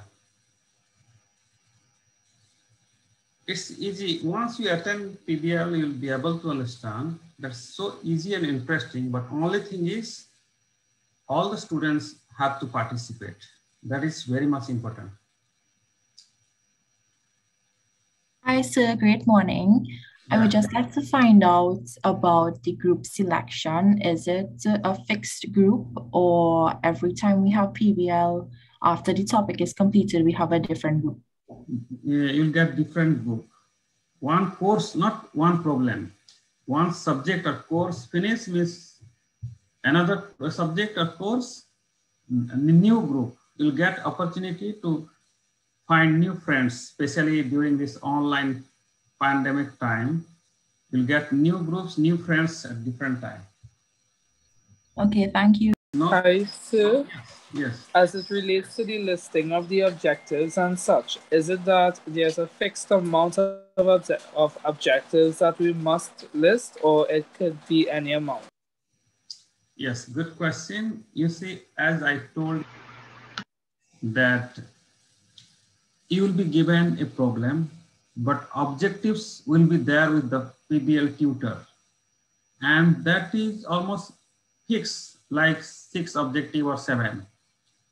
You cannot make less than 6 if it is written in the book. Because the purpose is you have to cover different aspects. But you are going to above 6, that is okay. But below 6, in that case, your tutor will guide you or prompt you. Okay, you did not cover the physiology aspect of this one. What do you think about this? In that case, tutor will guide you. Yes. Okay, sir. Thank you so much. Hi, so with respect to participation, if one person in the group isn't really participating, would they be marked differently, or will the entire group be marked down? As I told you, this is team-based learning, team teaching or team learning. So there is no question that one student will not participate. As a leader, suppose you are leader, that is your responsibility to make that student participate. So suppose you will be selected as leader, what will you do? Just think about that. And I'm telling to all the students that you will be in a small group. Don't hesitate to participate. Don't worry about whether you are wrong or right. PBL is not about right or wrong. As you know, while framing hypothesis also, hypothesis may be incorrect. So any statement you are saying with your previous little knowledge, don't expect that you are right every time. So don't worry about that and speak whenever you get opportunity. but it is the responsibility of the leader and also the tutor that any student not participating or any student dominating the class at that time, they have to manage the PBL properly. Yes, thank you. Okay, thank you.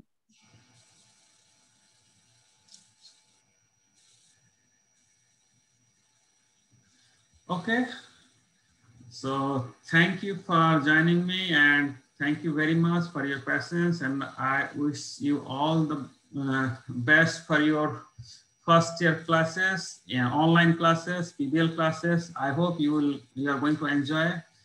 Thank you very much, and over to Rihanna. Thank you. Thank you, Dr. Sahu, for that presentation. I'm looking at our chat again and we have only positive comments. I do not see any more questions relating to PBL. This is your opportunity here. I know someone asked about the groups. So to explain how the groups work, the Office of the Deputy Dean, Basic Health Sciences, we are responsible. I'm also the administrative assistant to the Deputy Dean for Basic Health Sciences. And we are responsible for the groupings, right? The groupings are done at random assignment. You cannot choose your group that you wish to be in. You cannot choose your tutor. If you do have problems with your group, you can feel free to email the Deputy Dean, perhaps for an appointment or a meeting. However, please note that, the switching of groups, it is not usually granted unless it's an emergency, if there's a family conflict, stuff like that, right? Just a show in the chat, what programs are you guys in? Let's see. Those we have this morning with us, the MBBS students, the vet students, dental students, and pharmacy students. So what I want you guys to do as well, I'm seeing, okay, so we have some vet, dental, we have our nice mix here. I'm seeing pharmacy, lovely. So what I would like to do is after our orientation has been completed this week, you guys are required to nominate your group representatives, right? The representative for year one in your subject. Once you all have your arrangements to know who that representative is, I would appreciate if you can just send me an email letting me know who that person is. Of course, you all are supposed to have my email address. It's rihanna.ramutasingh@sta.uwi.edu. I'm sending it back in the chat. Miss, excuse, can you please elaborate as to the various responsibilities of the representatives? Usually that's determined within the student body. So for example, I can't really go into much detail because the students are the one that organize the groupings and how their organizations are run. The Veterinary Students Association, the Trinidad and Tobago Medical Students Association. We do have on our program a representative on Thursday from the Medical Sciences Student Council president. She's a guild president for the faculty. Her name is Melissa Jack. She can elaborate more as to how these groupings would work and, to select the representative of your school and all of that, right? So all I'm asking is you guys keep me in the loop so that if it is I have to email you, for example, for PBL, if I have to send you the, the document of the groupings, I can send it to the rep and then the rep can help distribute it to the rest of the class, right? I don't know if that answers your question, but hopefully Melissa Jack can answer more on Thursday. Thank you. Sure. Right. I would now like to take this opportunity to introduce our next guest speaker on our program, Dr. Sarah Chinyanki, who is a clinical psychologist over at CAPS, which is the Counseling and Psychology division over at UWI. Dr. Sarah, are you with us this morning? Hi, yeah, morning. Hi, welcome to our orientation for our year one students. Thank you. I'm sorry I missed the session on PBL. It sounded exciting. It was very interesting and informative. So I now hand over to you. All right, so just to say a welcome to everybody. I know we're going to spend a few minutes thinking a little bit about stress management and relaxation. I would have thought since you spent the whole morning on PBL, you might need a little relaxation. So what we're going to do is we're going to start with a little relaxation exercise, okay? So I'm going to ask you whether you are, well, I'm sure nobody's lying down, so I'm sure you're all sitting up. I'm going to ask you just to get into a comfortable position where your back is straight but not rigid. And you can actually close your eyes for this one if you like. And we're just going to take a few minutes to try a little relaxation, what we call progressive muscle relaxation, okay? So I want you to start by taking a nice deep breath through your nose. And as you let that breath out through your nose, just gently close your eyes. And I want you to bring your attention to your breath. So you're going to continue breathing in through your nose and out through your nose. And you don't need to slow it down. You don't need to breathe extra deeply. You're just going to follow your natural breath in through your nose and out through your nose. And you're going to follow the whole length of your in-breath and follow the whole length of your out-breath. Maybe noticing the little pause between your exhalation and your next inhalation. And you might find that you're distracted. Maybe you're thinking about what you just ate or what you're going to eat, or you're thinking about what you learned this morning or what you have ahead of you, and that's okay. Just notice what occupied your mind and then bring your attention gently back to your breath.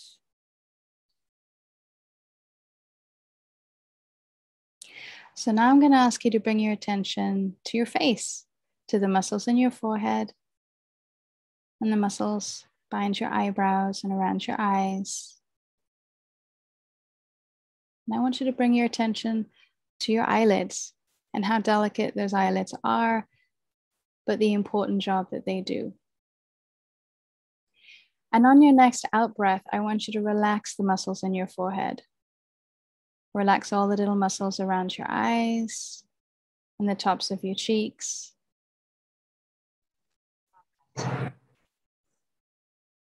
just really soften your forehead. Relax your eyes. And I want your attention to run down to your jawline and the sides of your neck, all the way out to the tips of your shoulders. And again, on your next out breath, notice any tension or tightness, and just gently let that tension leak out in your out breath, dropping your shoulders slightly, relaxing the muscles in your neck, and relaxing the muscles in your jaw.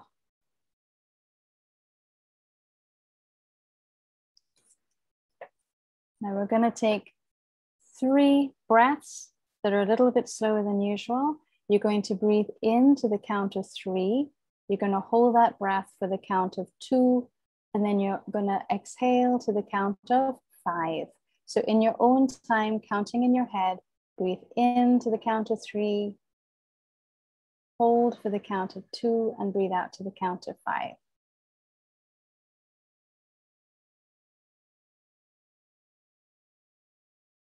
And just repeat that 2 more times.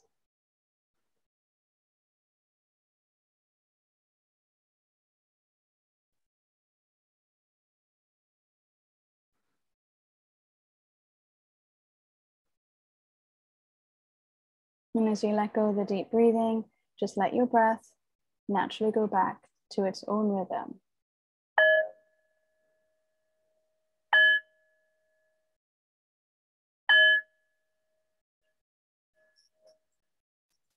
Okay, so open your eyes, ground yourself back in your room. And that's just a tiny little exercise just to help you try and be more mindful, I guess, of your breath and of your body. And for those of us that hold a lot of tension in our back, our shoulders, frowning, our faces, whatever it may be, it actually just gives you a little exercise to really focus and actually intentionally and purposefully relax your muscles and using your breath to help you do that, okay? So That's one little exercise here, and this dog gently demonstrates that. But the other thing I want to kind of really highlight today is the importance of checking in with yourself. So while you want to be on top of your work, I'm sure you're all very motivated and ready to go with your academics and your semester ahead.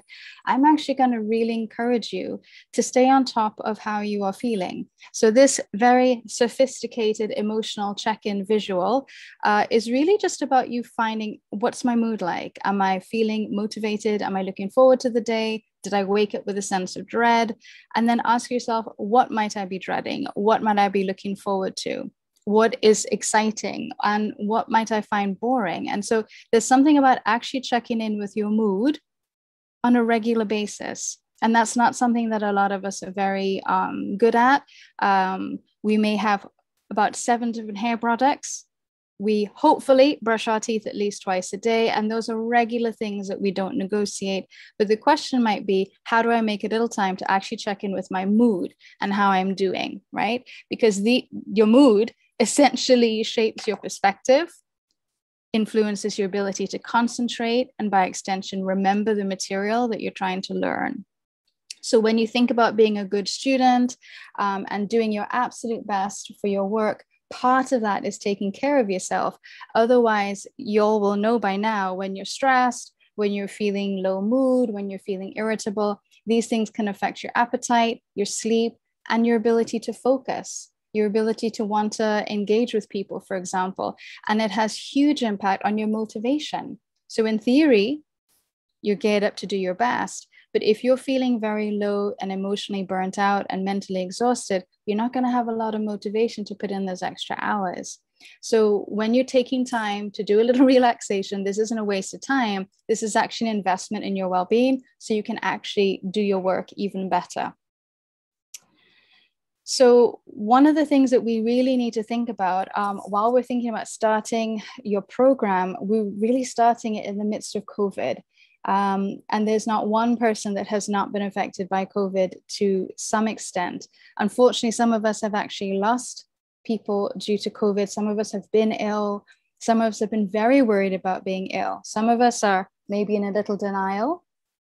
It'll never happen to us. But even if you are in extreme impressive denial, one thing that has changed is our whole social landscape. And a lot of you obviously will be starting university in a very different way than you imagined.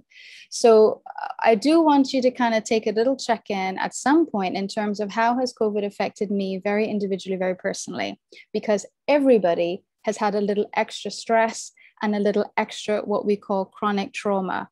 So I beg you to remember, trauma is not a big thing that happens only in soap operas and national disasters and tsunamis and things. Trauma can actually be what we call trauma with a small t.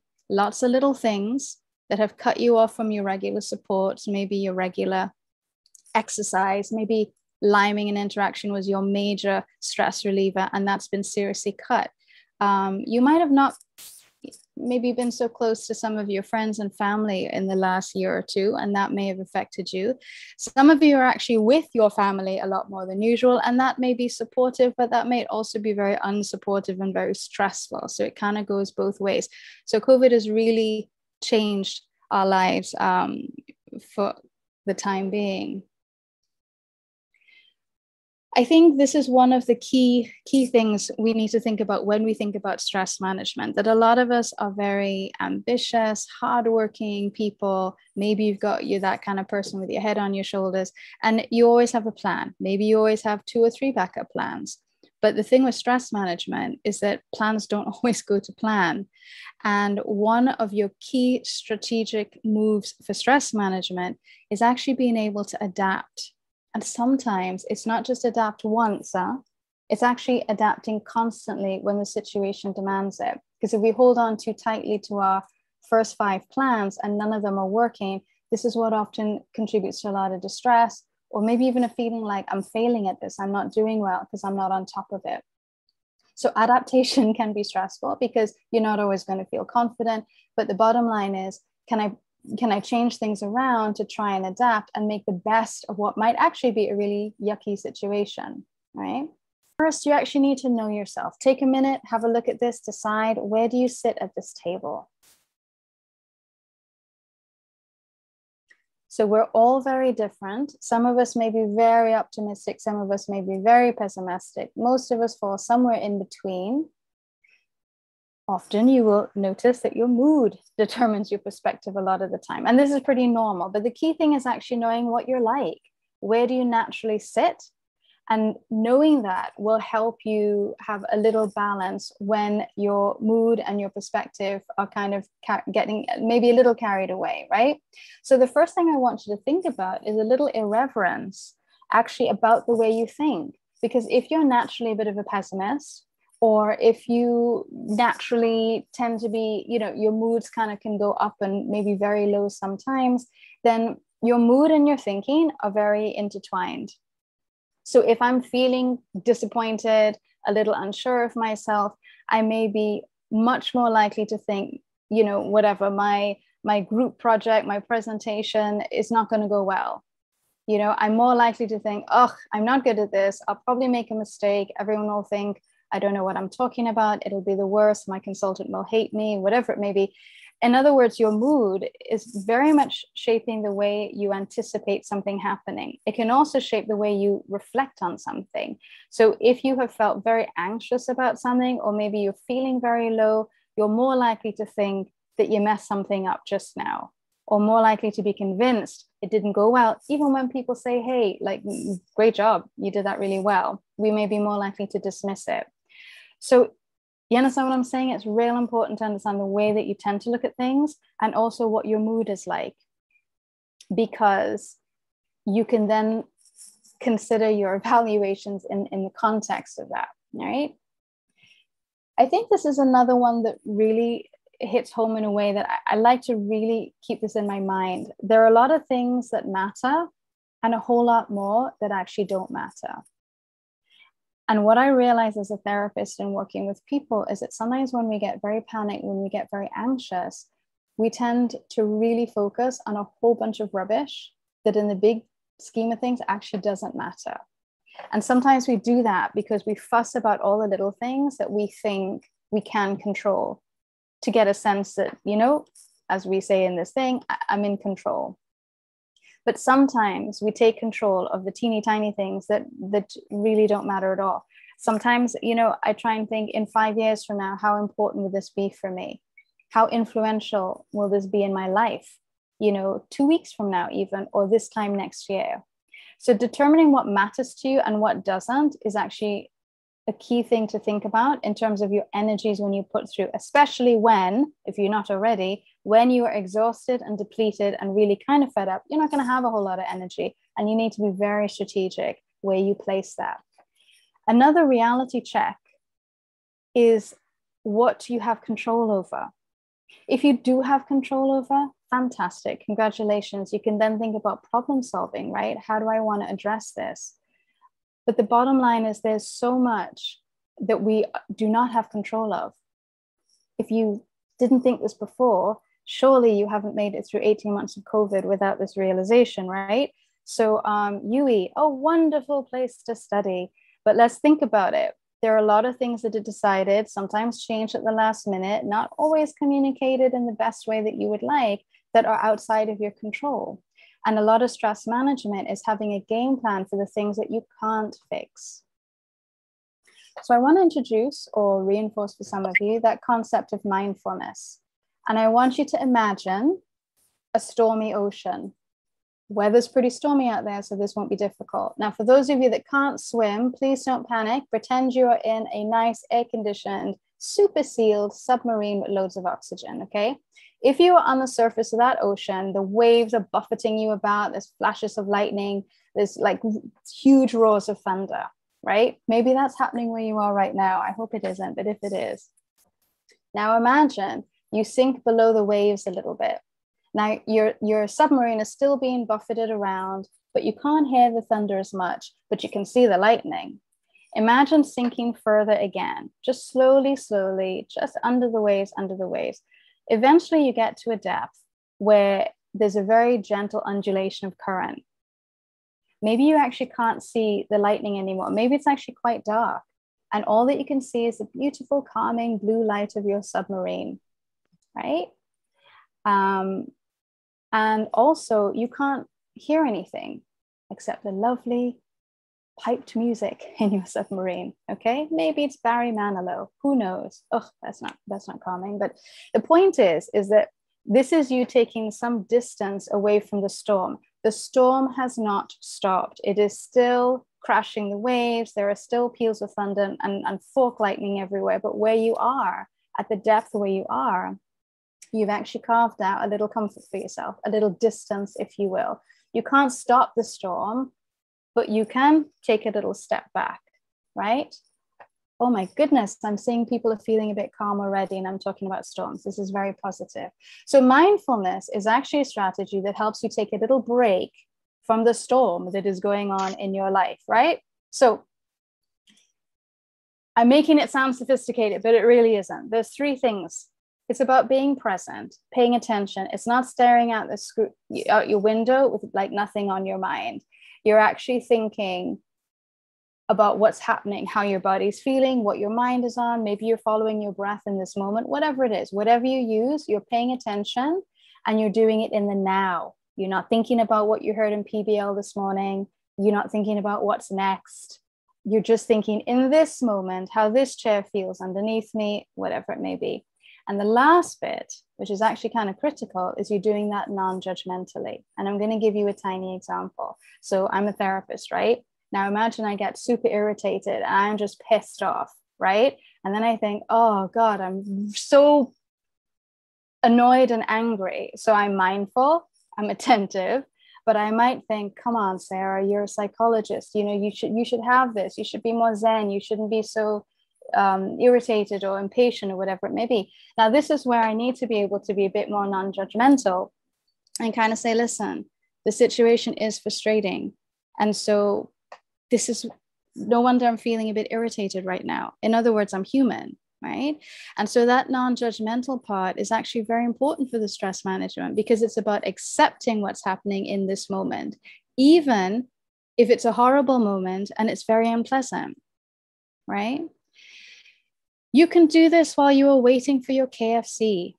God forbid you're eating KFC, but I know you all are anyway. So let's work with the reality of it. It may well be that you get your bucket delivered. Delicious. When you open that bucket or that snack box, it may just be about taking a moment to close your eyes and taking a whiff and go, this lovely fried old oil smell, delicious. And just maybe noticing your mouth watering. Then you look at your bucket or your snack box. You look at the fries, you look at the coleslaw, you look at whatever, the chicken, and then actually just take a moment to think, how pleasant is this? What am I looking forward to eating the most? Right? And even when you take your first bite, like how juicy, delicious, hot, oh my God, I've just burnt my tongue, whatever it may be, it really is focusing on that first bite and that experience of enjoying your cholesterol in a box, right? God, I'm feeling hungry. Okay, now let's just think a little bit about physical, right? Your mood and your gut bacteria. There's so much research now in terms of the health of your gut bacteria, right? Actually influencing our moods to the point where they want to have, like probiotics that are actually going to help our mood. Fascinating. Let's see how this goes. But what does that mean for us? Sometimes when we get anxious or stressed or fed up or whatever it may be, we tend to skip meals. We're not hungry. We feel nauseous. The thought of eating it, unless it's KFC, puts us off. Now, some of you like to do this, sophisticated fasting and things like that. I don't really know about that. My point is that if it is that you're finding it difficult to eat because of stress and so on, and you're not doing a systematic, strategic fasting, your blood sugar just goes to the toilet. And if you ate like yesterday afternoon, you get up, you live on coffee, you don't have breakfast, you don't eat until 2 or 3 the next afternoon, your blood sugar is just terrible. And that can actually impact your attention and your ability to focus and remember. And so if it is you're doing strategic fasting with your nutritionist, okay, that's none of my business. But if it is that you're having trouble eating and you notice it affects your mood or it affects your ability to focus, then this is something that we need to really think about, because it may well be that you need to think creatively about what snacks you have that aren't going to make you throw up. or some meal supplement drinks on those days when you need to get going in the morning and you need to really be on for your lectures, but you can't eat anything really. You can't eat food in the morning, right? Because coffee is not a food. It is life, but it's not a food, okay? So the other thing, again, is the snacking. When I talked about snacking, I didn't mean tiramisu miniatures, right? Because often when we're stressed, we do actually crave sugar and we do crave those carbs. That's what the body does when it's under stress, and that's fine. I am saying don't enjoy a Kit Kat. I'm saying be mindful of what you're eating and how much of it you're eating, right? So because that, again, if you're going on sugar and lovely white bread and I was going to say chips, fries, remember you could get a bit of a crash later on, right? So we want to just be a little bit mindful of how we snack, yes, on the yummy things, but also have enough going on in between, okay?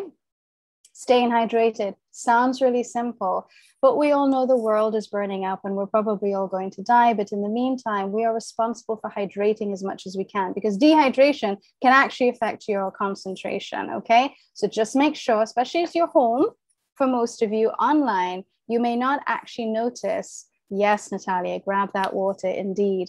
We may not notice how hot it is all the time. So make sure that you do actually fill a flask. And so, by lunchtime, it's like, have you gotten halfway through? If not, kind of push it a little bit, right? Now, I'm not saying you fill your flask with flavored vodka, people. We're talking about water, coconut water, even flavored waters if you don't love water, right? Decaffeinated teas might be nice. And if you're hitting the juice, then maybe you want to dilute it a bit, or have what do I want to say, water or coconut water in between, because juice has a lot of sugar in it as well. Or for some of us who are bothered by acid, obviously you don't want too much of that, right? Okay, y'all know the science to this. Serotonin, dopamine, and a host of other things. These really are the neurotransmitters that are most connected to mood. And ways that we actually can help boost these things is making time for exercise. There was this massive study that gave people antidepressants, and some got no antidepressants. They were gypped, but they were made to exercise for at least 30 minutes, about 3 or 4 times a week. And what we found, I didn't do it. What was found was that people with mild to moderate symptoms of depression actually enjoyed the same boost as those that had been on antidepressants for a few weeks, right? Now, I'm not talking about going up the 4 stairs to your living room and counting that. Don't congratulate yourself because you took the stairs once a day. I'm talking about exercise that actually has you a little bit out of breath, right? So not about to have a heart attack, but, kind of breathing heavy. Like a pervy call. But the point is that you really want to kind of get moving. And when you're feeling fed up, come on, people, imagine your worst day ever. You are fed up. You don't even know what the point is anymore, right? That's not when you want to put on your spandex and do a high intensity interval workout off YouTube, okay? So you want to start off with something that's doable. Don't set your sights on, yes, this Chinese woman said it, I'm going to exercise 4 times a week. You're going to think, how do I build in stuff gradually? Because when you have exams going on, or you say, well, I don't have time to exercise. I don't even have time to eat. But this is when you actually need that break to do something physical and have a proper snack to keep your brain going. Okay. So your time management really is crucial, and actually investing in doing these things for yourself. They're not a luxury. It's actually to keep yourselves going. You're only in year 1, people. Wait till I meet you in counseling in year 3 and 4 when you're broken human beings, right? Let's try and avoid that. Okay. Our families don't look like this, right? Some of you are actually stuck at home. And I'm going to be honest, if you have wonderful, healthy families that are like really supportive and so proud of you no matter what you do, that's wonderful. I'm real happy for you. But for some of us, actually, we don't have that. And for some of us, unfortunately, families can actually be quite a toxic place. So we have to be mindful moving forward, with all the hard work and all the things we want to do for ourselves, what is the space that we're in, right? Do I have the relationships around me that I'd like? If I don't, you know what? Sometimes you just have to work with where you are. But how do I carve out some space? Maybe I need to think about if there are any other healthier boundaries that I can put in place, either to protect myself protect my confidence, protect my work. And, you know, if it is a really difficult toxic environment at home and you don't have the option to like move out, right? That would be nice. But then you need to think that I need to take better care of myself because this is a tough environment. So what could I possibly do to step up my self-care? Okay. Now on that note, I'm going to be asking you shortly in about 13 minutes, what's one thing you're going to do for yourself to improve your stress management? So I hope you're thinking, right? Making some notes there. All right. Social media, love it, hate it. It's one way of keeping in touch, especially when we haven't been so long without seeing people face to face. I know that's opening up now, but social media is important. But unfortunately, it can also be a way that we just spread the most negative, crappy energy. So please be mindful what you spend time on. Be mindful what you share with others as well. And of course, there's an app for everything. For those of you that do want to try something new for yourself, there are apps like Calm, Headspace that take you through very nice relaxing exercises like the one I just started off with you.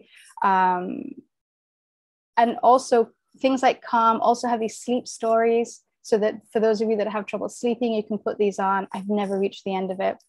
But I'm telling you, these sneaky bastards, they always want you to subscribe and pay money. So the free version has very limited stuff, but it's important that you check things out and see, you know, what you like the sound of. There's another one called Mindful that actually gives you little reminders during the day to take a breath. There's another one called iBreathe that does the same. And these ones are free and may just kind of help remind you to take a moment, all right? There's another one called Healthy Minds that actually encourages you to think about all kinds of different things in terms of how socially connected you feel in any moment and so on. Oh, I see someone's also mentioned Luminosity Mind is great too. So lots of things that you can check out when you are relaxing or sitting on the toilet or whatever it may be, right? Now, of course, if you are too attached to your phone, like you're sitting on the toilet on your phone, I'm sure, yes, there are apps to help you with that as well. You can actually make sure you switch off your screen time at a certain time to help your sleep, okay? All right, so time management. I'm sure you all are all great time managers, but let's face it, psychological, mood-related things can make some of us want to avoid and procrastinate like professional procrastinators. And so you need to think where you are, what you're great at, what you're not so great at. Maybe you need a structured schedule. Now that we're online, you know what? Maybe you need to reach out to your classmates and say, listen, you know, we could maybe put something together where we meet once a week to go over stuff. And then that kind of structure where you have a bit of peer support, a bit of positive peer pressure might actually help you carve out that time and stick with it, right? So all of those things you kind of need to think a little bit about what will help you moving forward and actually to get going soon. And it would be a wonderful way to kind of interact with each other out of class and get some relationship going, because you know you're going to be stuck with each other for at least the next 5 years.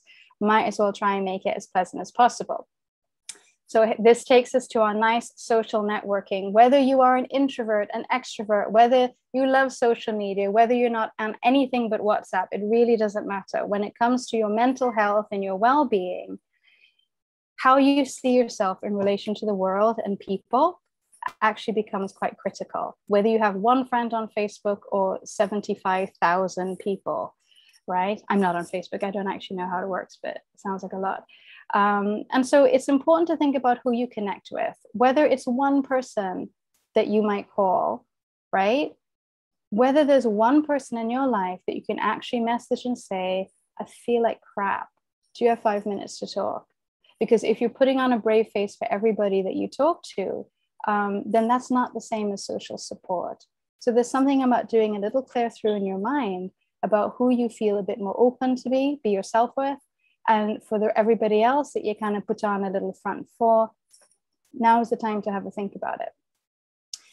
It's very important that you keep an eye on other people, okay? Because in this day and age, when we're texting and messaging and you're like, hey, how you going? Yeah, I'm good. You? Are you really good? Or are you just hoping that nobody asks you a second time? If you haven't heard back from somebody, before you say, you see, God, nobody loves me, I always chasing down people, you could send a second text. Maybe they're in trouble actually, but they're not likely to say unless they know that you're genuinely interested. So when you're asking someone, boy, how are you really doing? Make sure that you're ready for an answer, and be prepared to question it perhaps, you know, because we really do need to kind of keep an eye out on each other these days, right? We're so isolated. All right, this is just a snapshot from the Counseling Service webpage. So as we said in the beginning, the Counseling Service falls under the Division of Student Services and Development, or DSSD. So we're on the main webpage, obviously. You look for CAPS. You can actually click appointments with a counselor. That will give you a little form. You just fill it out. Well, here's my name, first time coming back, whatever. That generates an email to us, and we'll get you registered. And then we have everything's online, so you have an online appointment. We have virtual walk-ins every Thursday afternoon between 1 and 4. Now, you can't book that, right? That's why it's called a virtual walk-in. The registration will open up every Thursday at 9 o'clock. So you go online, you click on it, you register, and then you'll get a slot. Now, this is more like an emergency slot. You know, you have something that's pretty urgent, you can't wait for an appointment. It gives you 20, 30 minutes with a counselor to really kind of deal with something. Safe Space is a weekly student group. Whether you are a member or an ally of the LGBT community, this is where we talk about sex, sexuality, gender orientation, gender expression, stress, life, UE, whatever, right? We have obviously virtual weekly sessions. We have an open day coming up on Friday, the 17th of September from 5 to 6. And if you want any information on Safe Space, either go on the website, go on the website, click on it, you'll see it, or just send me an email at safespaceuwi@gmail.com, right? Mindful Mondays, that's there. Every Monday we have an hour of relaxation, okay? And you have our email there, counselor@sta.uwi.edu. So just to give you a little idea of some of the online services, okay? October is Mental Health Month, people, so look out for events that we are having. Okay, so gentle reminder, I don't know what you have on Mondays from 5 to 6, whatever it is, it can't be more important than Mindful Mondays, so you can check that out. Oh, so here's asking about the website. Just give me a minute, I will put it in the chat as soon as I finish this, actually, then you could just check it out from there. Mind the Gap is a co-curricular course. Many of you are not going to have a lot of time, but I do have some FMS students who actually sign up for this. Again, it's on the web. If you look under the co-curricular program, this is about mental health, active listening skills, why we think about self-harm and suicide as much as we do, why do people get depressed, why do people stay in abusive relationships, and it really is about understanding yourself and others, and really some practical helping skills in supporting, you know, other people in your life. When you successfully pass this co-curricular course, which is a credit, you can actually become a UE peer counselor. And the UE Peer Counseling Association is online under the Guild. It's a student association, so you can check that out. If you're the type of person everyone always comes to for support, this might actually be interesting for you, okay? Now, I want you to think a little bit about if there's one thing that you think you need to go back and start doing again, or something you heard today that's actually given you an idea of what you would like to try, please think about one thing that you would like to add to your repertoire of taking care of yourself this semester. And I would really invite you, if you're feeling very brave, and, you know, put it in the chat, or you can send it to me privately if you like, but if you put it in the chat, then everyone can see these great ideas. So I would love it if you want to take a minute and do that. And while you're doing that, if anyone had any questions or comments, now might be the time. I think we have about 4 more minutes. I could do a very brief meditation, or maybe we just want to open for questions. I'm not sure.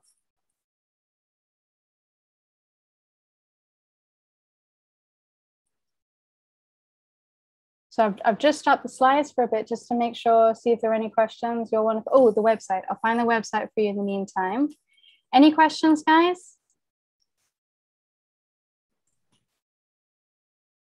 So we're not seeing any questions at this point. I do see someone asking for meditation. A meditation, right. So here is, oops. Okay, the votes are coming in, definitely for some meditation. Right, okay, I'm now, see, clearly I can't multitask, right? That's the website for the counseling service. As you can see, it's under DSSD. Right. Right, so that's in the chat there. Okay, let's get some meditation going. Hang on, 2 seconds. 2 seconds, let's get.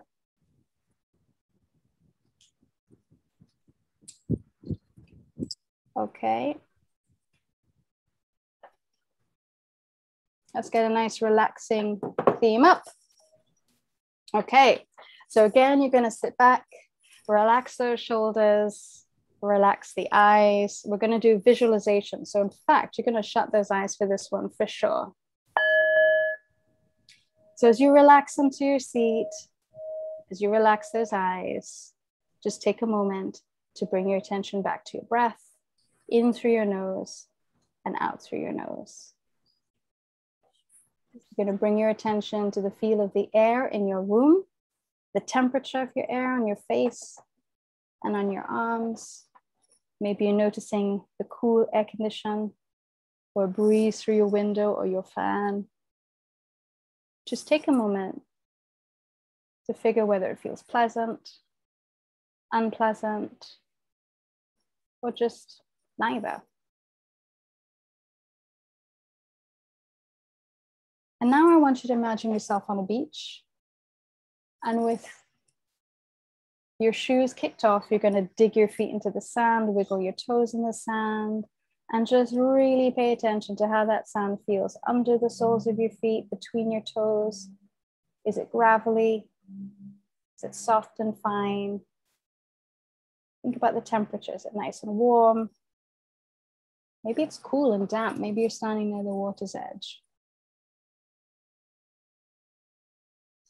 And as you relax on that beach with your eyes closed, you're going to take a moment to listen to the sounds around you. Maybe you're hearing the breeze whistling through your hair or the trees around you. Maybe you're hearing the gentle waves. Maybe there are birds in the distance. Just focus on the sounds that you can hear on your beach. And on your imaginary beach, with your eyes gently closed, I want you to raise your face to the sky and just notice the patterns of light on the backs of your eyelids and the feel of the sun on your face and on your neck. It's not raining on your beach, that's for sure, and it's not blazing hot either. So you're really just enjoying a nice, comfortable warmth. And just take a nice deep breath here. And then let that breath out really slowly. Just enjoying this moment of calm. Enjoying your personal moment on the beach. Just relaxing. Taking in the sounds. Feeling the sand beneath your feet. And just generally feeling quite chill. Now we're going to gently leave that beach behind now, because we have something else to do. You're going to bring your attention to the feel of the chair at your back, the feel of the chair under your bum and under your legs, and the feel of the air in your room. And as you ground yourself in the space that you're in, just gently open your eyes.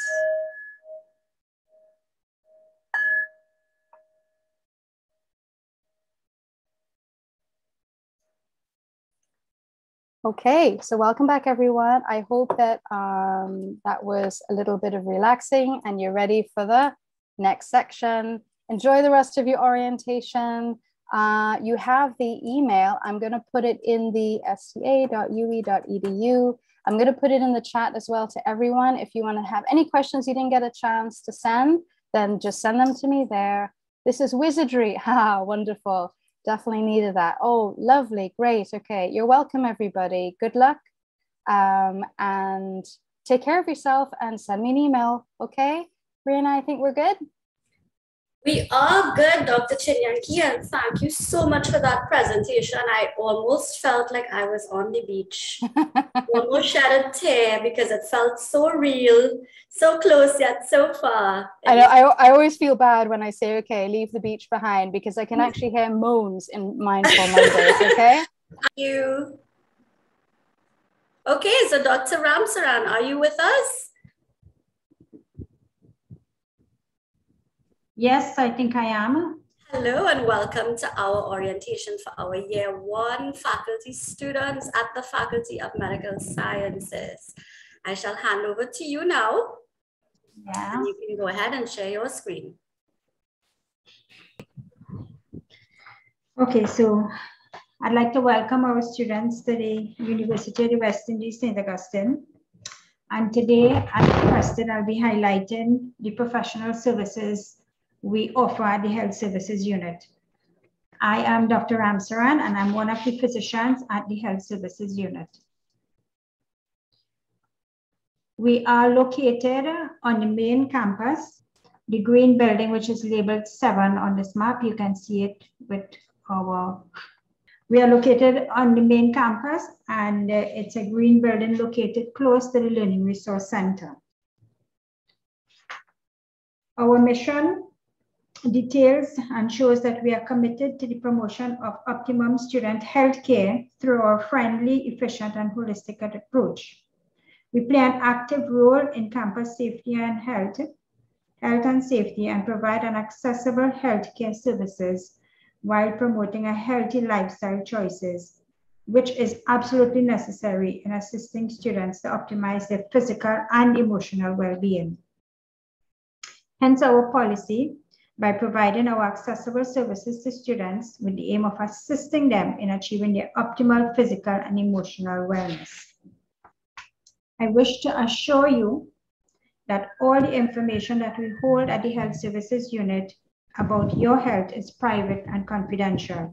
We do not share that information without your consent. Faculty, university, administration, and parents will not have access to your confidential medical records unless you sign a document stating that it's okay to share it. Written consent is required. However, if more than one healthcare professional at the unit is managing your treatment, relevant information may be shared. And our transformed approach, because of at the time of COVID, we now are able to offer you telehealth services where you can access nursing appointments, our COVID-19 support group, dietetic services, physician's appointments, vaccination for COVID, pharmacy services, and health and wellness services. Telehealth services are a virtual medical service where we use a secure Zoom platform and also on telephone as need arises. And it is by this means that you can contact our general practitioners, nursing staff, access our wellness, health and wellness site, pharmacy, dietitian, counselors, dietitian and pharmacy consultations are easily accessible. And from our health and wellness clinics, we can also access virtual consultations in dermatology and dentistry. How can you access these services? Please note the email sta-appointments@sta.uwi.edu, or you can call at 662-2002, the university's number, and our extensions are 82149, 82153, 84455.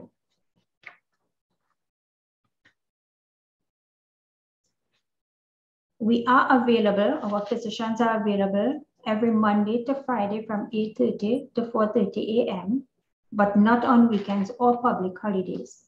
And we would assist you in addressing your urgent and non-urgent cases. However, all emergency cases are asked to visit their nearest health facility or seek private health care, or call the ambulance service at 811.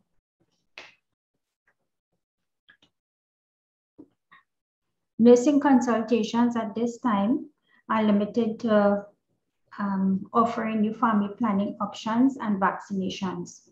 Currently, we have the Sinopharm, Pfizer, and Johnson & Johnson vaccines available for preventing COVID-19.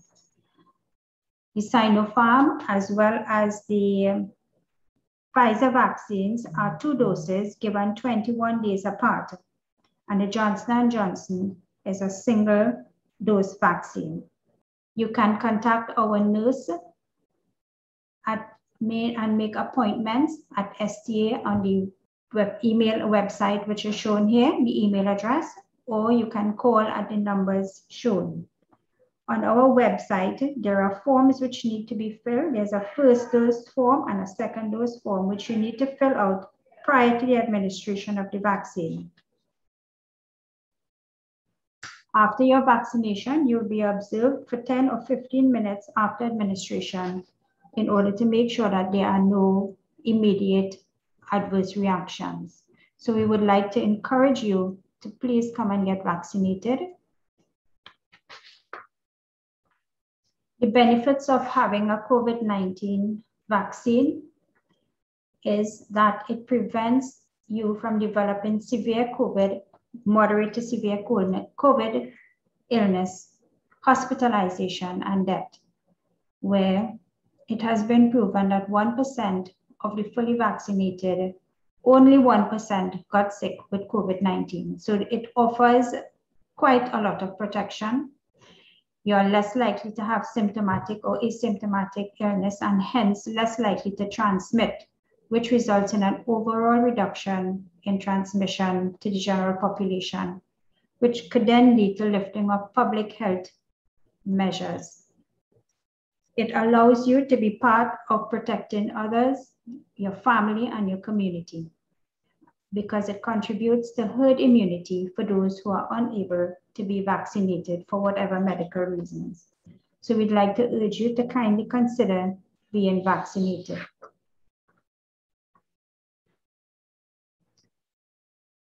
At the Health Services Unit, especially at this time, we would also like to assist you in the mental and psychological support by having or asking you to access our COVID-19 support groups for students and staff and their dependents to deal with the impact in various ways of how COVID-19 have affected us in terms of anxiety, in terms of depression, in terms of losses and grief. We also have a grief and loss intervention group for staff, which can be requested from the head of department. Individual bereavement counseling is also available, and sessions for post-grief intervention is also accessible. Please note our email address and our phone numbers.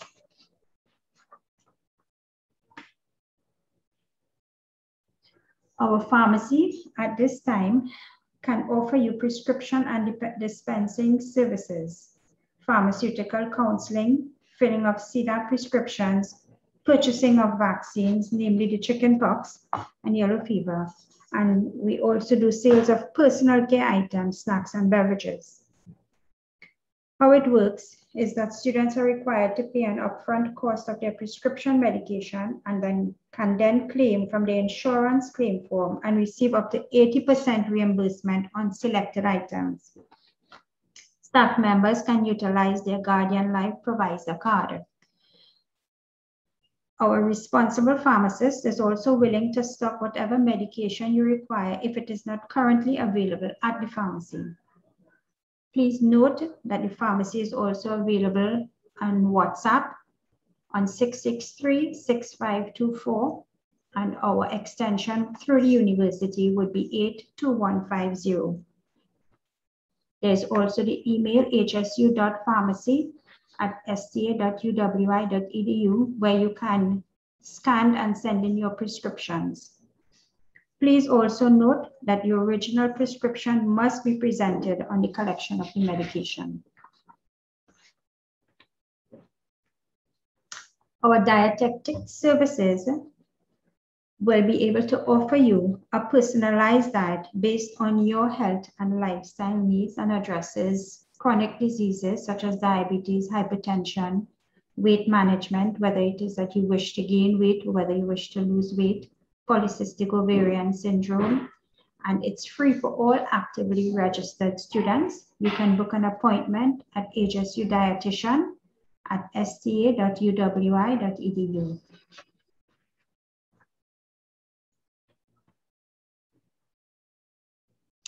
And as a university student, you would have paid for medical insurance. We are able to offer you medical insurance through the Guardian Group Health Guard Plan, which is essentially an emergency service, but also assist in medical attention otherwise, and it is available to all financially cleared students. It will cover emergency plan. It's essentially an emergency plan, but it will cover all medical care requirements subject to the plan referral and pre-certification requirements. What you pay 100% expenses upfront. This is for non-emergency in most cases, and then you submit through the UE claim form and original receipts within 90 days. It has to be done within 90 days in order for you to benefit from what you can receive. Medical expenses, including of prescriptions as well as investigations, can be reclaimed. So access to the emergency services can be elicited in two ways. You can, once you are financially cleared and are registered with the university, you can contact Dalian Medical Services for pre-approval. That's if you need to visit a private medical facility. Once pre-approval is acquired, then it means that you will not have to pay a deposit in order to seek medical attention. However, you also have the option where you can pay 100% expenses upfront and submit a claim on using the form which is available. If you need to be warded after your assessment, a warding deposit fee may be required pending pre-approval from Dalian Services.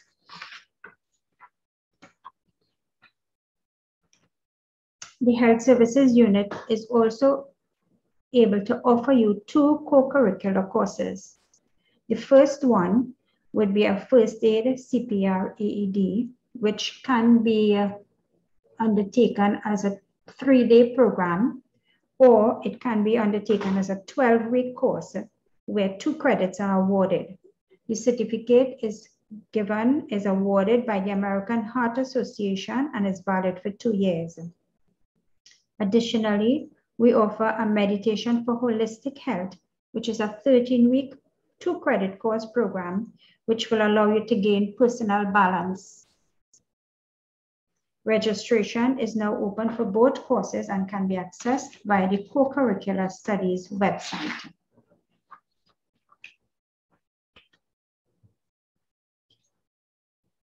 It is very, very important that I remind you to please complete your UE entrance medical form. Please complete all sections which are relevant to your faculty, paying special attention to Part A, Section 5, where you enter your name in block letters and your address. Please ensure and sign your declaration and date your declaration. All of Part B has to be completed by a healthcare professional, a doctor or a nurse. For medical sciences only, Part C needs to be completed by a physician. And kindly remember to scan and email a copy of your immunization card. It's very, very important for the processing of your forms. Your MAN2 test and your chest X-ray has to be within the last 6 months. Please note that the deadline for submission is the 31st of December, 2021. And the hold medical and immunization holds are non-restrictive, but that will not prevent you from being able to register for your courses. All forms must be submitted either to nurse@sta.uwi.edu or doctor@sta.uwi.edu. Please don't send to both, send to either one.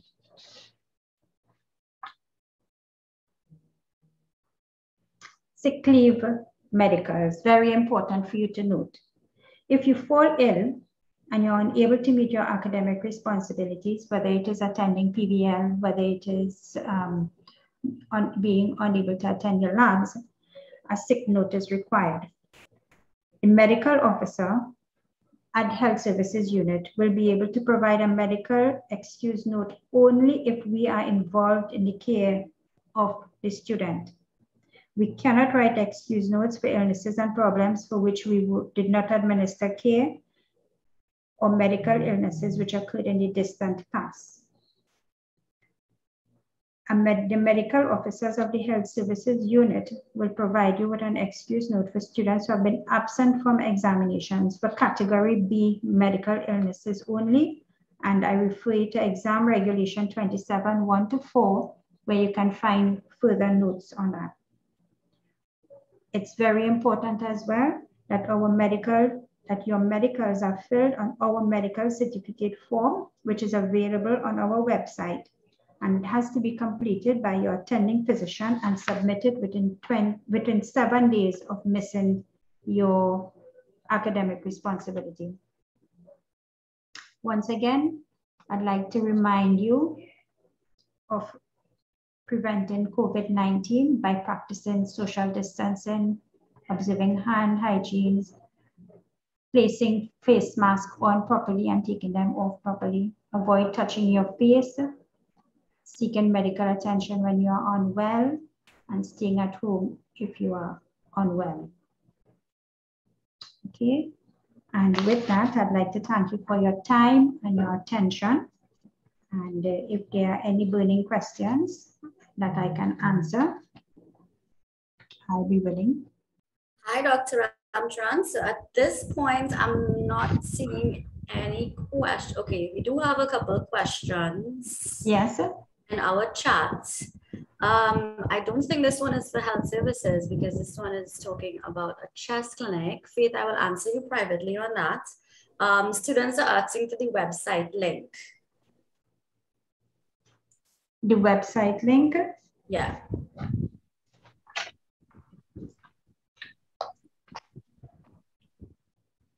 Also, there's another question. Even though classes are virtual, the medical is still a requirement. So they're asking about that. Yes, it is still a requirement. If we are to provide you with care, with your best care possible, yes, it is. And classes are virtual now, but at some point in time, it may not be virtual. And this is a requirement by the universities to submit your entrance medical. Our website, you can access it through the health service, through the university's website. Okay. And we are Health Services Unit. That's the link that you're looking for. Right. How long does it take to remove the medical hold? Is another question we've been asked. Well, as one would appreciate, we are receiving quite a lot of medicals at this point in time. It should not be more than a week. Okay. Please, does the Health Services Unit offer the rabies vaccine for veterinary students that need it? The veterinarian department usually arranges for the veterinarian students to be vaccinated. Right. And I believe it's done at the St. Joseph Health Center. So you can contact the veterinarian department. Great. Someone said they had a medical done 2 years ago and if it's still valid. The medical would be valid, but the chest x-ray and the Mantoux test may not be valid. Everything else should be valid. And we'll need to check the immunization dates to know whether it is that you're still fully immunized. Right. Another person is saying that you cannot take vaccines within a certain time period of each other, I think a couple of months. So how are we all recommended vaccines and TB screening before December the 31st? Well, the timing in preparation for the submission of the medical reports, in preparation for this entry medical, there is adequate time space. There's adequate, in any event, okay, that can be dealt with on an individual basis. Great.